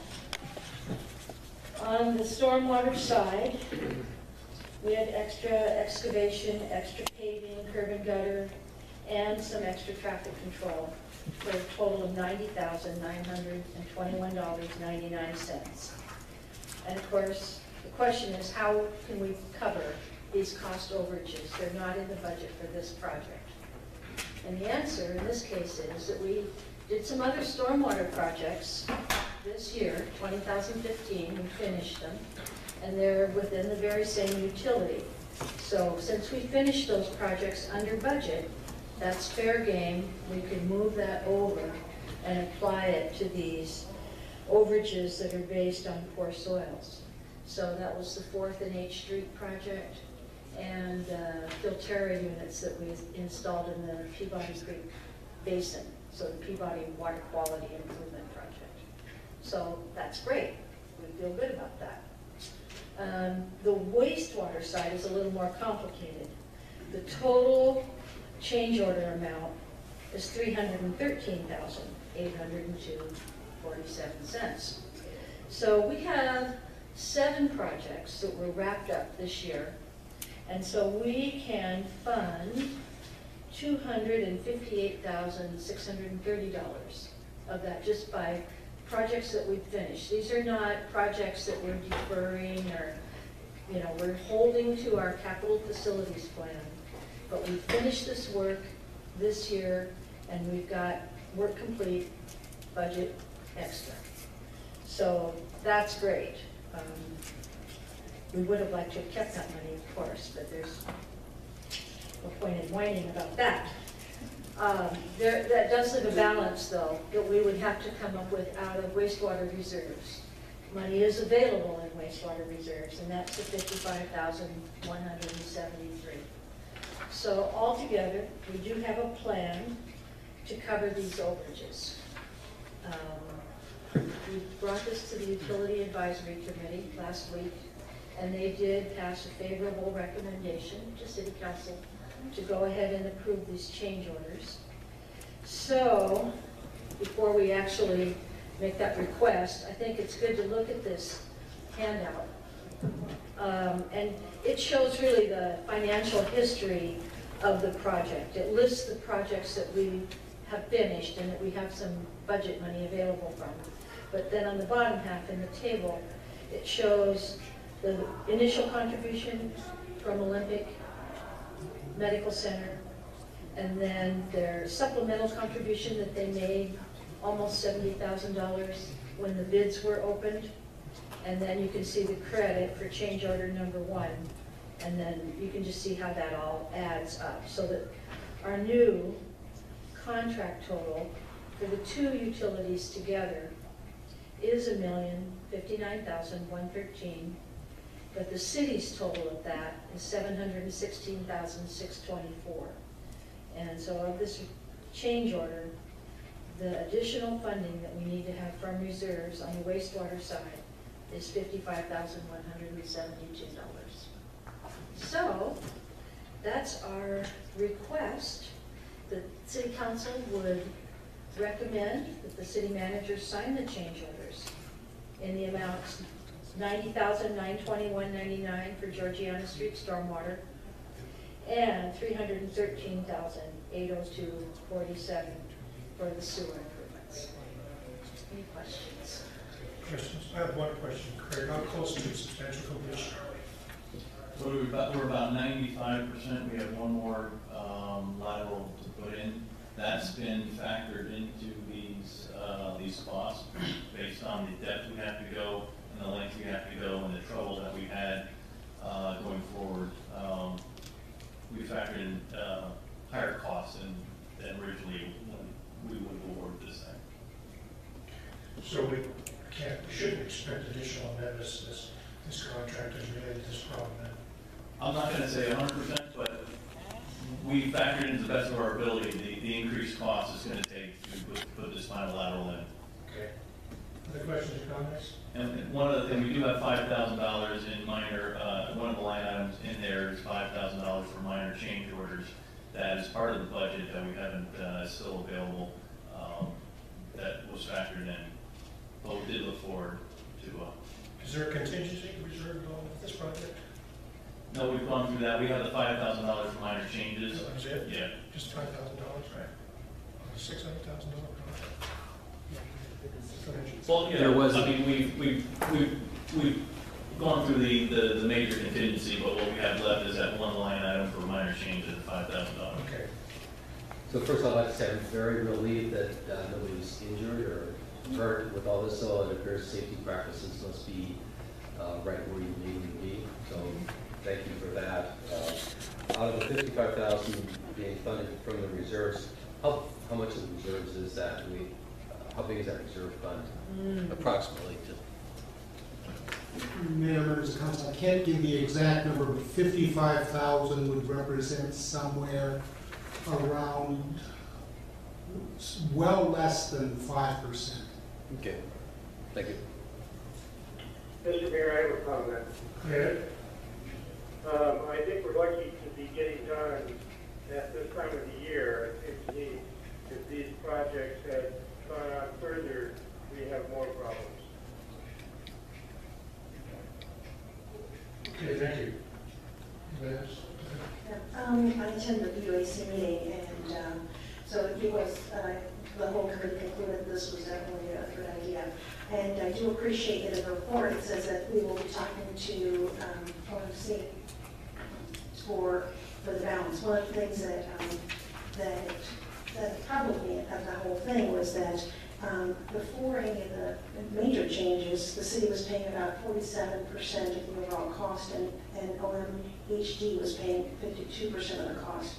And so after this big change order, we are now at 67% of the cost versus OMHD being like 32% of the cost. So again, I do appreciate staff talking to them, as you know, the chances of them picking up part of this cost would be great, but obviously at least they should be well aware of what, how much more this thing went, and it wasn't something we expected to, so sharing the cost with that. But thank you so much for this, and I would move to authorize the city manager to sign change orders in the amount not to exceed $90,921.99 for the Georgiana Street Stormwater Improvements DR0315, and not to exceed $313,802.47 for the Georgiana Street Sewer Improvement WW1415. The total contract price will increase from $654,389.04 to a price not to exceed $1,059,113.50. Second. Been moved second. Further discussion? Hearing any, all those in favor of the motion say aye. Aye. Opposed? One thing I wanted to, for the public, although we share the same name with Brook and Brook, I am not related to them, so. If I can make one closing comment on this, I always like to see a silver lining. If you look at all those projects where we came under budget, history of engineering and their contracting is that we do bring those projects in under budget. This is one of the rare exceptions that it didn't happen, so there is a silver lining for our engineering and contracting folks. Could you ask Councilmember Wood to join us, please? Mr. Mayor? Yes. While he's doing that, I have to inform you, I may have trouble keeping my battery for the entire meeting. We've been on the meeting now for an hour and 43 minutes, and my battery's being low. I will continue as long as I can, okay? Okay, if we lose you, we've lost you, but thanks for joining us. We've all been there. Okay, any late items to this agenda? Not at this time. All right, consent agenda. I understand the fire chief has some changes to the consent agenda. Yes, thanks, Mayor Council. Just a very minor modification. The recommendation in the council memo was provided in that packet. It was based on the proposed modification to the interlocal agreement that we have. We've since changed that modification to an amendment to the interlocal agreement. And so what we have to do is just change the recommendation to approve the amendment to the interlocal agreement and allow the city manager to make any minor modifications that may need to be made in the future. That's all.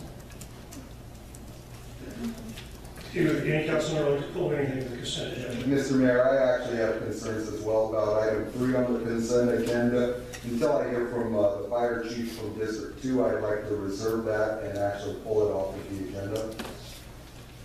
Okay. Consensus of the council? I would agree with this. Yeah, actually, I guess I had questions about that one, especially with the email that came by to say please hold off on that. So I just wondered whether, I guess one of the things I'd like to ask is there any problem holding off on for another week or so? Or for the next, to the next city council meeting? Will that be an issue for you? What are you looking specifically from the fire chief of District 2? To pull it off the consent agenda? Yeah, until the next meeting. It doesn't cause a problem for me at all, no. Okay, great. All right, I'm able to answer any questions you have as well. Okay, we'll remove the consent agenda.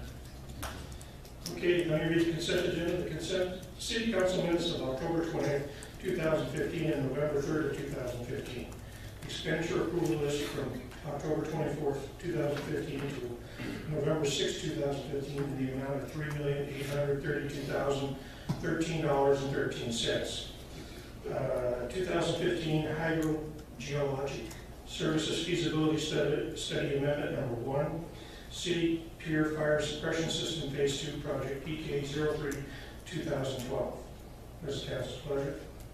I move as read. Second. Move to second. Any further discussion?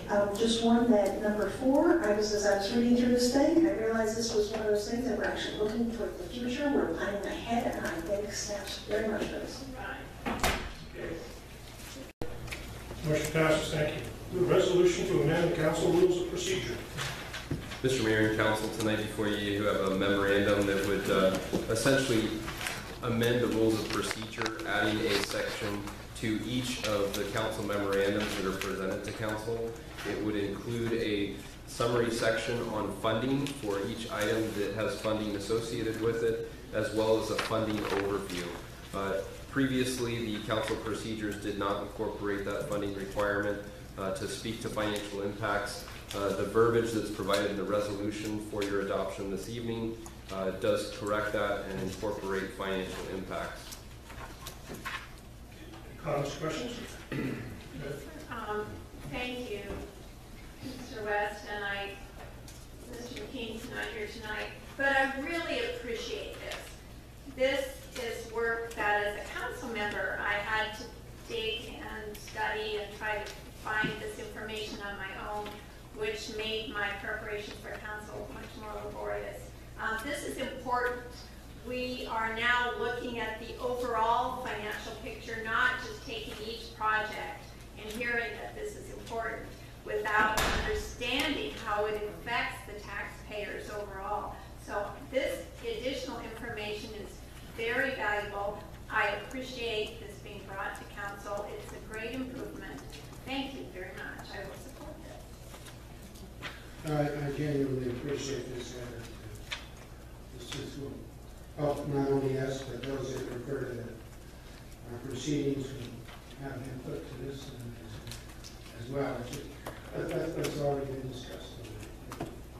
A lot of questions about how we get to the decisions we arrive at. This kind of memo, this kind of information is not helpful in communication. Very appreciated. Unanimous. We're parent, I think. I was prepared to do the motion. And that would be to approve the resolution amending section 8 of the council rules of procedure. Second. Move to second. Any further discussion? Yes. One is that in the funding section, I would like some changes to be made. I appreciate the fact that we're looking into the funding, but at the very end of the sentence it says, provide 1 or 2 sentences that identify how the project, activity, or contract that the council is being asked to approve will be funded. I'd like to add today and into the future, so that both today how we're paying for it and how the maintenance of it, so that it's very clear in that memo. And the second thing I'd like to change is in the resolution, in that little paragraph, the sentence after the things that are underlined. I know I've talked about this before, and I don't know if council's gonna, anyway, I really need more time for these packets, and because ideally, I would like to say that this all written material for the agenda shall be delivered to the city manager by 12 o'clock noon on the Thursday, the week before the city council meeting, instead of preceding. That gives us 1 week extra to actually get through these packets well, thoroughly, and completely. So that would be my suggestion to council, that right now we get the packets on Thursday afternoon. We have to be ready for this meeting on Tuesday night.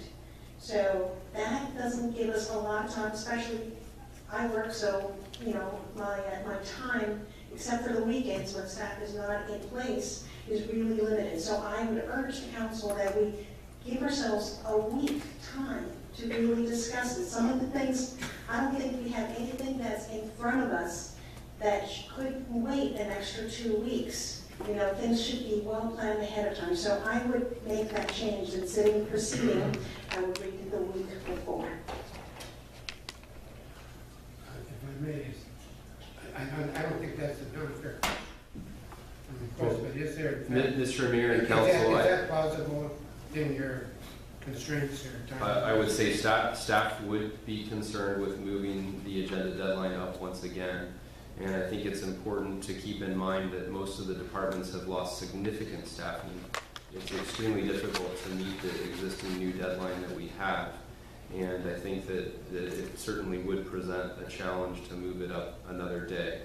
What would concern me in addition to that would simply be customer service, and that most of the items we bring before council are there to serve the public, to serve those that we work with in the community, and it would take additional process time. If we move that item up, it would require the legal department to have all their documents done earlier, and essentially it creates a bit of a chain reaction from a staff perspective. So it truly is a challenge for staff, but certainly we'd be interested in hearing what other council members have to say on the item. Mr. Mayor, I have a comment. Go ahead. Having been on the other side of that council package before, the problem often is that it will delay something unnecessarily. My suggestion to deal with Councilmember Brooks' concern is that when she does her review, if something comes up that requires more attention and more review, such as, say, the fire department issue tonight, that we bring that to the council at that time to say, can this be delayed until the next meeting, at which time more information can be provided. That way you're not dealing with every item the same way, but those that do require that extra time can be given it. I actually, it would be nice to have 2 weeks, but in reality, from my point of view, I think a week out is being responsive enough. If that Thursday noon deadline could be held steady, it does make some homework over the weekend, and I do echo Brad's comments also about that. I wouldn't want to see it be 2 weeks out, because I don't think we'd be able to be responsive to citizenry by having a 2-week time allowance in order to respond to something. I'd have to agree with Lee and Brad on this, that the proposal as presented, I'd be fully in favor of. The extra time frame, while I would love also to have more time to sit around and read this and research and stuff, but that isn't fair, I don't believe, to the public. We have to be more timely than that. It's like if the building department asks to have an extra week to look at the plans, we just have to do it faster. I think it's our responsibility as the public. I just wondered here, the reason I asked that question was to be respectful of the staff. As Nathan has reported, our staff are kind of on a skeleton level as it is. I know they work very hard at it. Asking them to do it would be very difficult. We need to be careful about how we do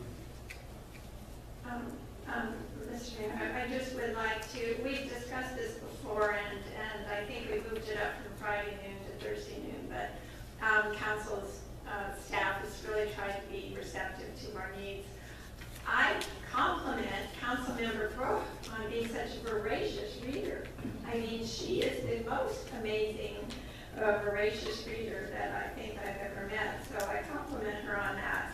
But we've had this discussion, and I think staff is giving us timely information as soon as possible, so I'll go with the way it's presented. And I guess for my final comments would be that there are many, many other cities that give a lot more time to their council than just 3.5 work days. So I would just like that to be considered, guys. You know, to become a voracious reader, you actually have to have time to read. And I do read stuff that goes through, and I do read it thoroughly. And sometimes I don't have as much time as I'd like to stop and think about this, because usually on the second reading you feel you get better ideas. So I ask that I know in the future, a lot of the things that you notice in our packet could wait the 2 weeks without any harm. And so it's one of those things that it's only a wait of 2 weeks, or really, for getting the packet stuff, whatever can wait 2 weeks, that we get the stuff ahead of time. So yeah, I have no problem saying, hey, I need more time on a certain item, But in general, I would ask staff to look at the things that can wait 2 weeks to give us the time for those things. Mr. Mayor, I actually suggest maybe abstaining from a few votes maybe, and until we can get everyone on the same step, if they want your participation. If a person has to abstain, you do have the power of the mic. I will support you. If you want to push something off further, I absolutely will support you. But if we don't get the votes, maybe we'll both abstain for a while. Thank you. Okay, this is useful for the suggestion to the deadline. A resolution of the City Council of the City of Port Angeles, Washington, amending Section 8 of the Council Rules of Procedure. All those in favor say aye. Aye. All opposed? As a clarification, are we going to add the today and into the future for the modification to the memo or not? I'm sorry. At the very, the very first thing I spoke about was that at the very end of that first sentence, we add today and into the future, which means that funding is going to be looked at for the needs of today and also into the future. Okay, Councilor Collins supports it. I made the motion, I could support it. All right, so that language will be, did you get that? Okay. Got it, thank you. All right, where are we here? Lodging Tax Committee 2016 budget recommendations. Mr. Mayor and Council, before you, you do have the Lodging Tax Committee recommendations for the 2016 budget. There were some increases proposed for 2016, including an increase to the Tourism Commission, the Marketing Service Contract, the Fine Arts Center, as well as the City Priority Setting Cost Recovery item. Additionally, there was one decrease in funding, which was the Visitor Center contract, looked at a decrease of approximately $3,900. I'd be more than happy to elaborate. I should mention, just because there was a question asked of Council earlier this evening, a question relative to the Lincoln Theater proposal. I will note that the committee did not move forward with that proposal. Rather, they deferred that proposal for legal consideration in coordination with Clallam County, being that a similar proposal was received by Clallam County. Okay. Be happy to answer any other questions. So, Mr. Mayor, perhaps address to City Attorney Laura, if the Lincoln funding request is included in this, then I would like to recuse myself. I have no financial gain from this, but I have been intimately involved with the Lincoln Theater over the last year, and I don't want to have any conflict of interest on that. So if we could be assured that it's not included in it, because our requirements are to give funds to someone who already owns and operates the building. Since they don't own the building, we cannot at this time consider their request, so you're fine. Great. Other questions? I do have a couple of questions. I noticed the Tourism Commission has asked for a raise, right, from $23,500 to $26,000. Can you explain to us what we're going to get for that money? For the additional amount, there were some details provided in their application on that, and I know that the applications were distributed separately via email. I don't have that particular application in front of me, I apologize. But I will say that was an increase that was shared by other jurisdictions that also partner with the City of Port Angeles in support of the Tourism Commission. They are doing some new and innovative things, including advertising on mass transit in the Seattle area. Some really interesting ads that they've done, and a lot of creativity has gone into what the Tourism Commission has put forward. Some of the other jurisdictions that participate in that would include Clallam County, Jefferson County, Port Townsend, City of Sequim, and quite a few others. But I will say those other jurisdictions are also providing an increase. So this is because there's that increase and also the increase for the marketing services, which has gone from $175,000 to $200,000. And I understand that this lodging tax money has to be used for the tourism or something that deals with lodging tax. So it's got to be very specific, otherwise we happily move it somewhere else, or at least I would. But again, I I need to speak on my philosophical difference, that I would prefer to have a smaller budget for marketing and use some of this money more for some of the physical infrastructure that will bring tourism in, because at the end of the day, by the end of the year, we will have something physical that stays with the city, that improves the city, rather than just goes out in marketing and then, we won't see that. So, anyway, so I would not approve that raise on marketing. And I would rather see it go to either, whether it's recreational ball fields or anything like that. So that would be my recommendation, not to have that increase in the marketing services. Mr. Mayor, if I could address a couple items on that. I would note that certainly staff would very much also like to see additional funding go towards tourism-related capital projects for city-owned infrastructure. I think that's important, and that would bring some balance to the lodging tax proposal. And I think that's something that we can take a look at in the future. I would note that both of those could happen, including the marketing increase. If you look at the fund balance as of October, it was in excess of $600,000 in the lodging tax fund, and that is a direct result of the increased revenue that we've seen over the last few years. We don't necessarily anticipate that revenue increase will continue into the future, but we certainly think there are a lot of good tourism-related activities that those dollars could be spent on.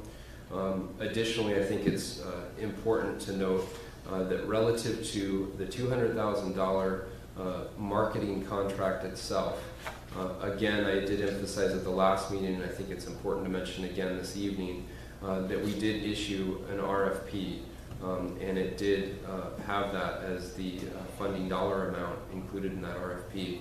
It's important to staff that we maintain the integrity of the RFP that was issued and honor that, and for that reason it's important we stick with that $200,000 figure. But I can tell you we will work with them to try to get it a little bit below $200,000, but I don't anticipate it will be much below $200,000. So it was a staff $200,000, I guess in the RFP, when we put that out? Staff worked with the Lodging Tax Committee to derive the exact dollar amount that would be utilized in the RFP. The $200,000 amount was the recommendation of the Lodging Tax Committee. I believe the council acted on that as well. Yeah, I'd like to follow up that council already has agreed to spend that $200,000. That money's gone. Can anyone report Councilmember Kidd as chairwoman of Lodging Tax Advisory Committee, or Mr. West? Can anyone report to council of plans for the kiosk or a manned visitor center besides downtown? That will be under future discussions. This is marketing, and so it's expanded. It's brought more tourism. It's brought more money, more funds into our financial system. Julie, this is a record year, so it's giving us a great ROI, return on investment. I hear you loud and clear, and we will be discussing that. That's the visitor center. This is marketing, and that's the visitor center. So we will be discussing that. Councilmember Kidd, this is a Lodging Tax Committee 2016 budget recommendation, which includes much more than marketing. So, Mr. Mayor, if I may assist with that, two items that I would bring to council's attention that we can do to follow up on that. One that we've already begun is discussions with the Chamber of Commerce. One of the things that we will be incorporating in their contract is an option for the Chamber to consider additional locations in the future that are different from their current downtown locations. So we will be inserting that into their contract, and that would to some extent resolve council's concerns with the limited current location that some council members have brought up in prior discussions. The other suggestion that I would make is that perhaps staff introduce a lodging tax funded capital facilities plan item in the capital facilities plan process this year, and begin working essentially, I apologize, in 2016, and we can begin work on a kiosk-oriented capital facilities plan item that is lodging tax funded for 2016. Well, my point is that 2 weeks ago, I didn't vote in favor of it, but we spent $200 million. What we're trying to do is give staff direction on spending an additional $74,000 minus, or roughly half, again, what our total is. We're laying out a budget for staff to follow, Councilmember Kidd, of a total of $520,000. That's what this discussion is about. Again, I don't see anything with an additional site discussed or plans on spending the money. That's great to hear. It sounds like we have about $100,000 in additional funding that has yet not been directed.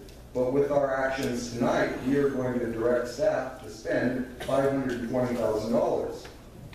On requests that have come in and been approved for marketing, that's correct. We've gone through the process this year. Our committee has probably spent 20 hours of committee meetings to approve the request for funding for tourism-related events and marketing. And so we will, next year, we will be in talks with the Chamber specifically about the visitor center and the locations. This is market. I'd also add on to that from being on the Chamber board, they're very interested in looking at those alternative potential locations. They've started discussing that.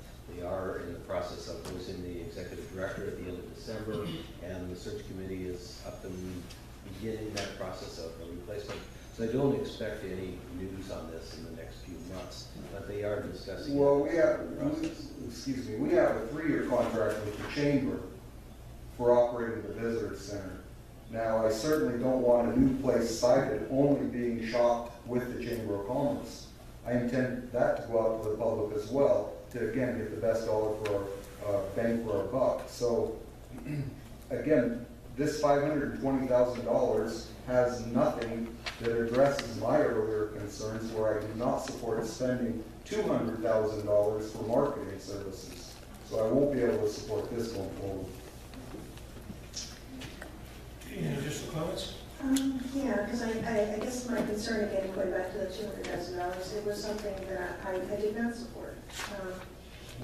But I do understand that as council we passed it, so we're going to honor that.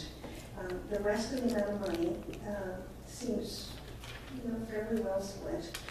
I do know, I guess it looks like we're going to have extra money.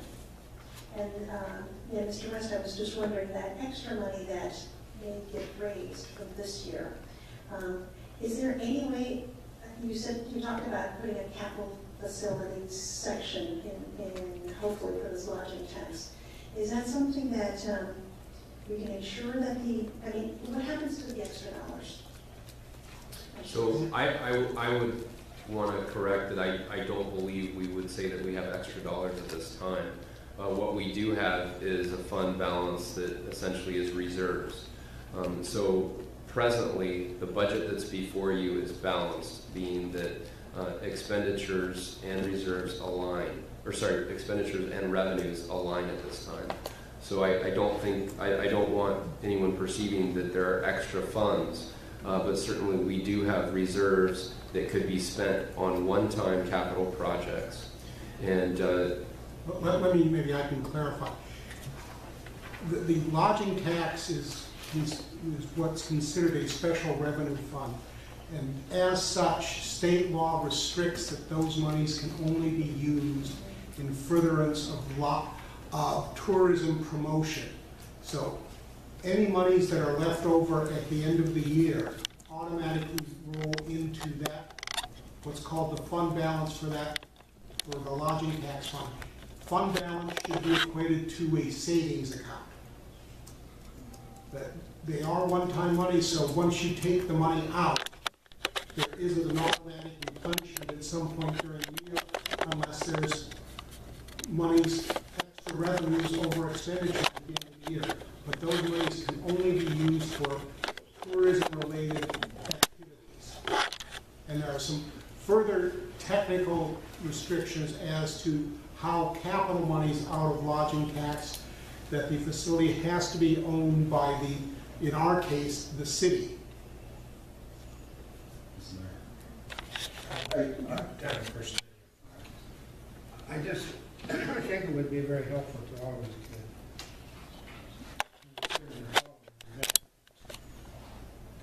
in as much as, again, the state of Washington, in as much as the state of Washington, again, did not fund marketing dollars for anyone in the state of Washington, let alone ourselves, that the marketing dollars we're talking about tonight are extremely important, just absolutely essential. We expect to tell our story about what a wonderful place this is to come to recreate, to enjoy the things we take sometimes far too for granted. We need to tell our stories. We need to, and that costs money. I just want to reiterate that these monies are extraordinarily important. The state won't do it. We better do it ourselves. And so I have to encourage us tonight to provide for this opportunity. I'd like to actually address how the Lodging Tax Advisory Committee gets recommendations. Do they poll the council, or do they poll the business community? How are these ideas came up with? I fully support Councilmember Brooks' idea of having something to show for over $500,000. Last year was 400 and some thousand. Sounds like it might be 600,000 actually by the time this year is over. I do think that people come here for art. I do think people come here for other outdoor activities. Hell, I thought that we could use it for the football stadium at Civic Field, because I thought people come here to use the field at night. So I would actually push back on staff about what this can be used for, and I welcome that discussion, but I again support Councilmember Brooks' idea.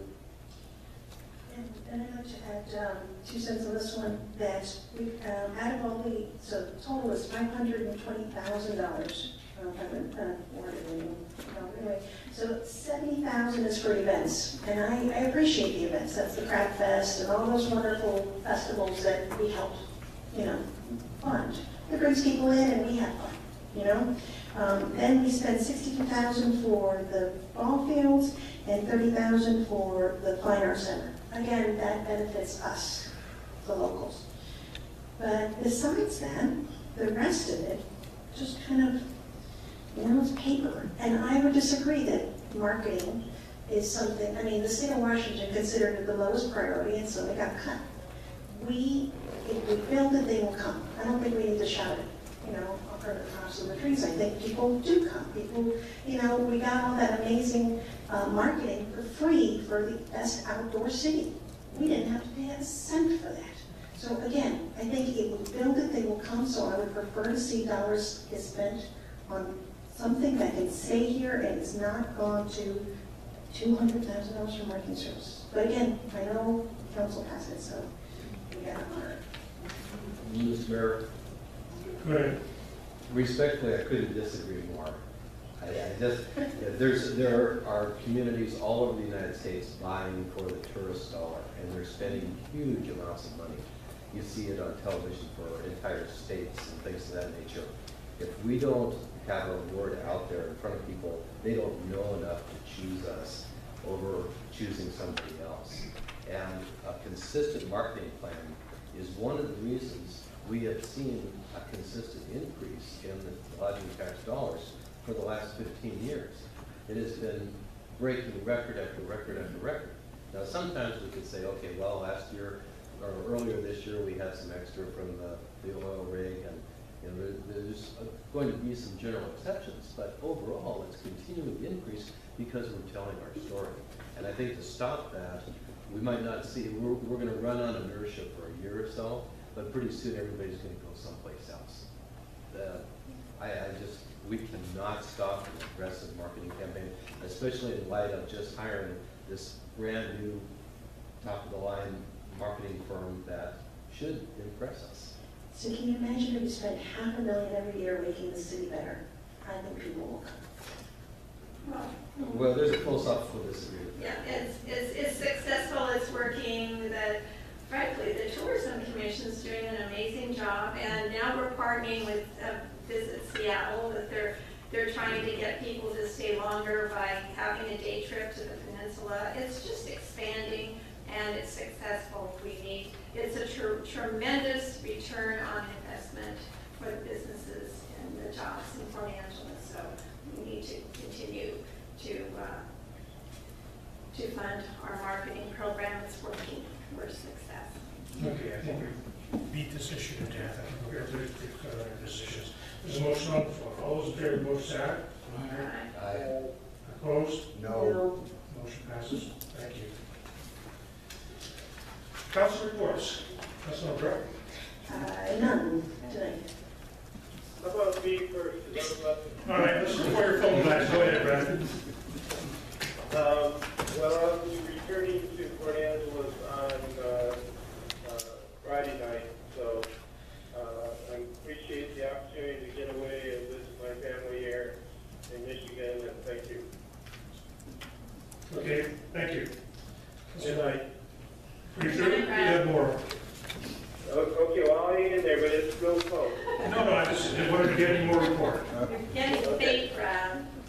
All right, thank you. You can hang up, Brad. No more. More report. I'll just report that Councilmember Gase and I represented the city at the Veterans Day ceremony on the Coast Guard. It was well attended by a lot of people. I think there were over 1,000 people there. But it was, once again, a very exciting event for us to attend. And then we spent some time together at the farmers market on the first Saturday of the month. And I don't recall any issues really coming up that need to be reported on. It was more people stopping by to say hi. So I think I would encourage, as I leave the council in another month, that you continue with that process of spending time with the community down at the farmers market. Well, like Dan and Dan, I had an opportunity to participate in the Remembrance Day activities and events in Victoria. And I simply want to say that I was truly very grateful and humbled to have the opportunity to participate on behalf of the city of Port Angeles and the United States, to have the opportunity to lay a wreath and escort the war memorial there in the bottom of the Parliament buildings. It was a very solemn and impressive event, and I just very appreciative of the chance to be there.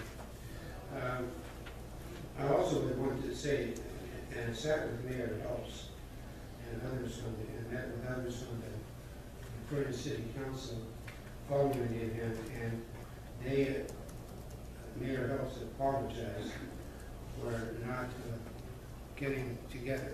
You may recall that we talked about doing that this year, and simply did not happen. Her calendar and her schedule just was very complicated. Having said that, Mayor Helps and Councilor,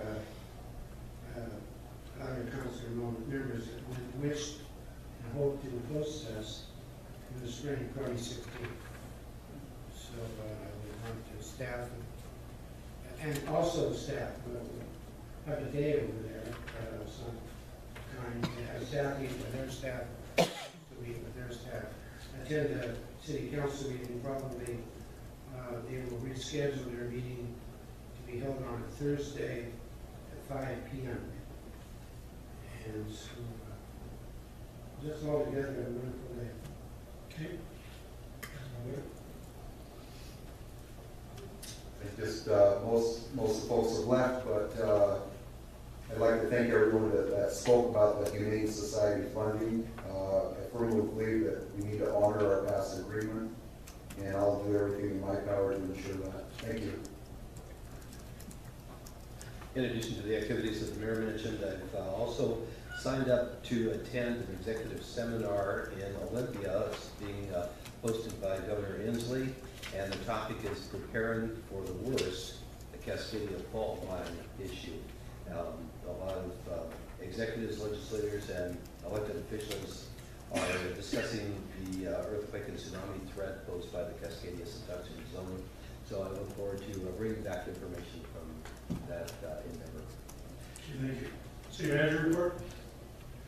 Mr. Mayor and Council, I just want to follow up with clarification that staff will be bringing back to you options relative to full funding of the Humane Society contract, documenting what other options there would be for council to cut relative to funding of that agreement.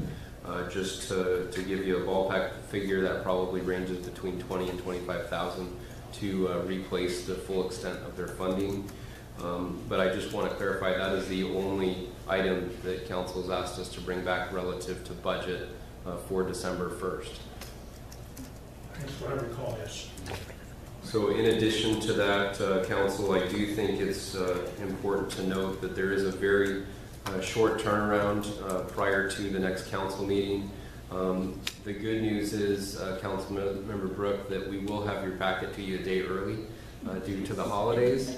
The one thing that's important to mention, though, is I think it may be a difficult turnaround to actually provide you with those options prior to the December 1st meeting. So we may be sending those options to you approximately by Monday, the 30th of November, to provide for you to consider prior to the council meeting on December 1st. So I apologize for that, but it is a fairly quick turnaround prior to the next agenda. And I believe that is all for the city manager's report. Okay, is there an executive session? No. Okay, we'll move into the public comment period. Dr. Clallam has comments she was reserving.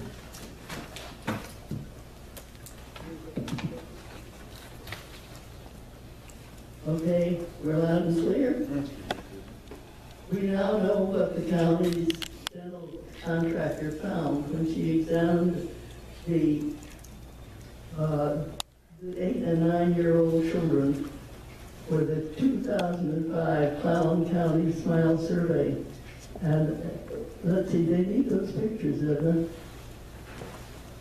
I've given you 3 exhibits, and it'll help you get through this and help you get through it if you have them in front of you. Exhibit 1 portrays children whose teeth had neither cavities or fillings. We sorted them out by the schools attended, which told us which children lived in an area where drinking water was fluoridated and which was not. The proportion of children free of cavities is shown as a percentage of all children examined in a particular area. Higher percentages means more kids free of cavities. Children living in fluoridated forts scored only 30.2% of so-called perfect teeth, compared to 34.3% of those in Port Angeles, which at the time was without fluoridation, and 39% in non-fluoridated Squim, obviously Squim being the best offering bunch. Exhibit 2, the next page. We then looked at numbers of cavities per child. On this graph, lower bars mean fewer cavities per child. Again, we sorted them by exposure to water fluoridation. Port's kids averaged over 1 cavity per child, compared to less than 1 cavity per children in Port Angeles and Squim.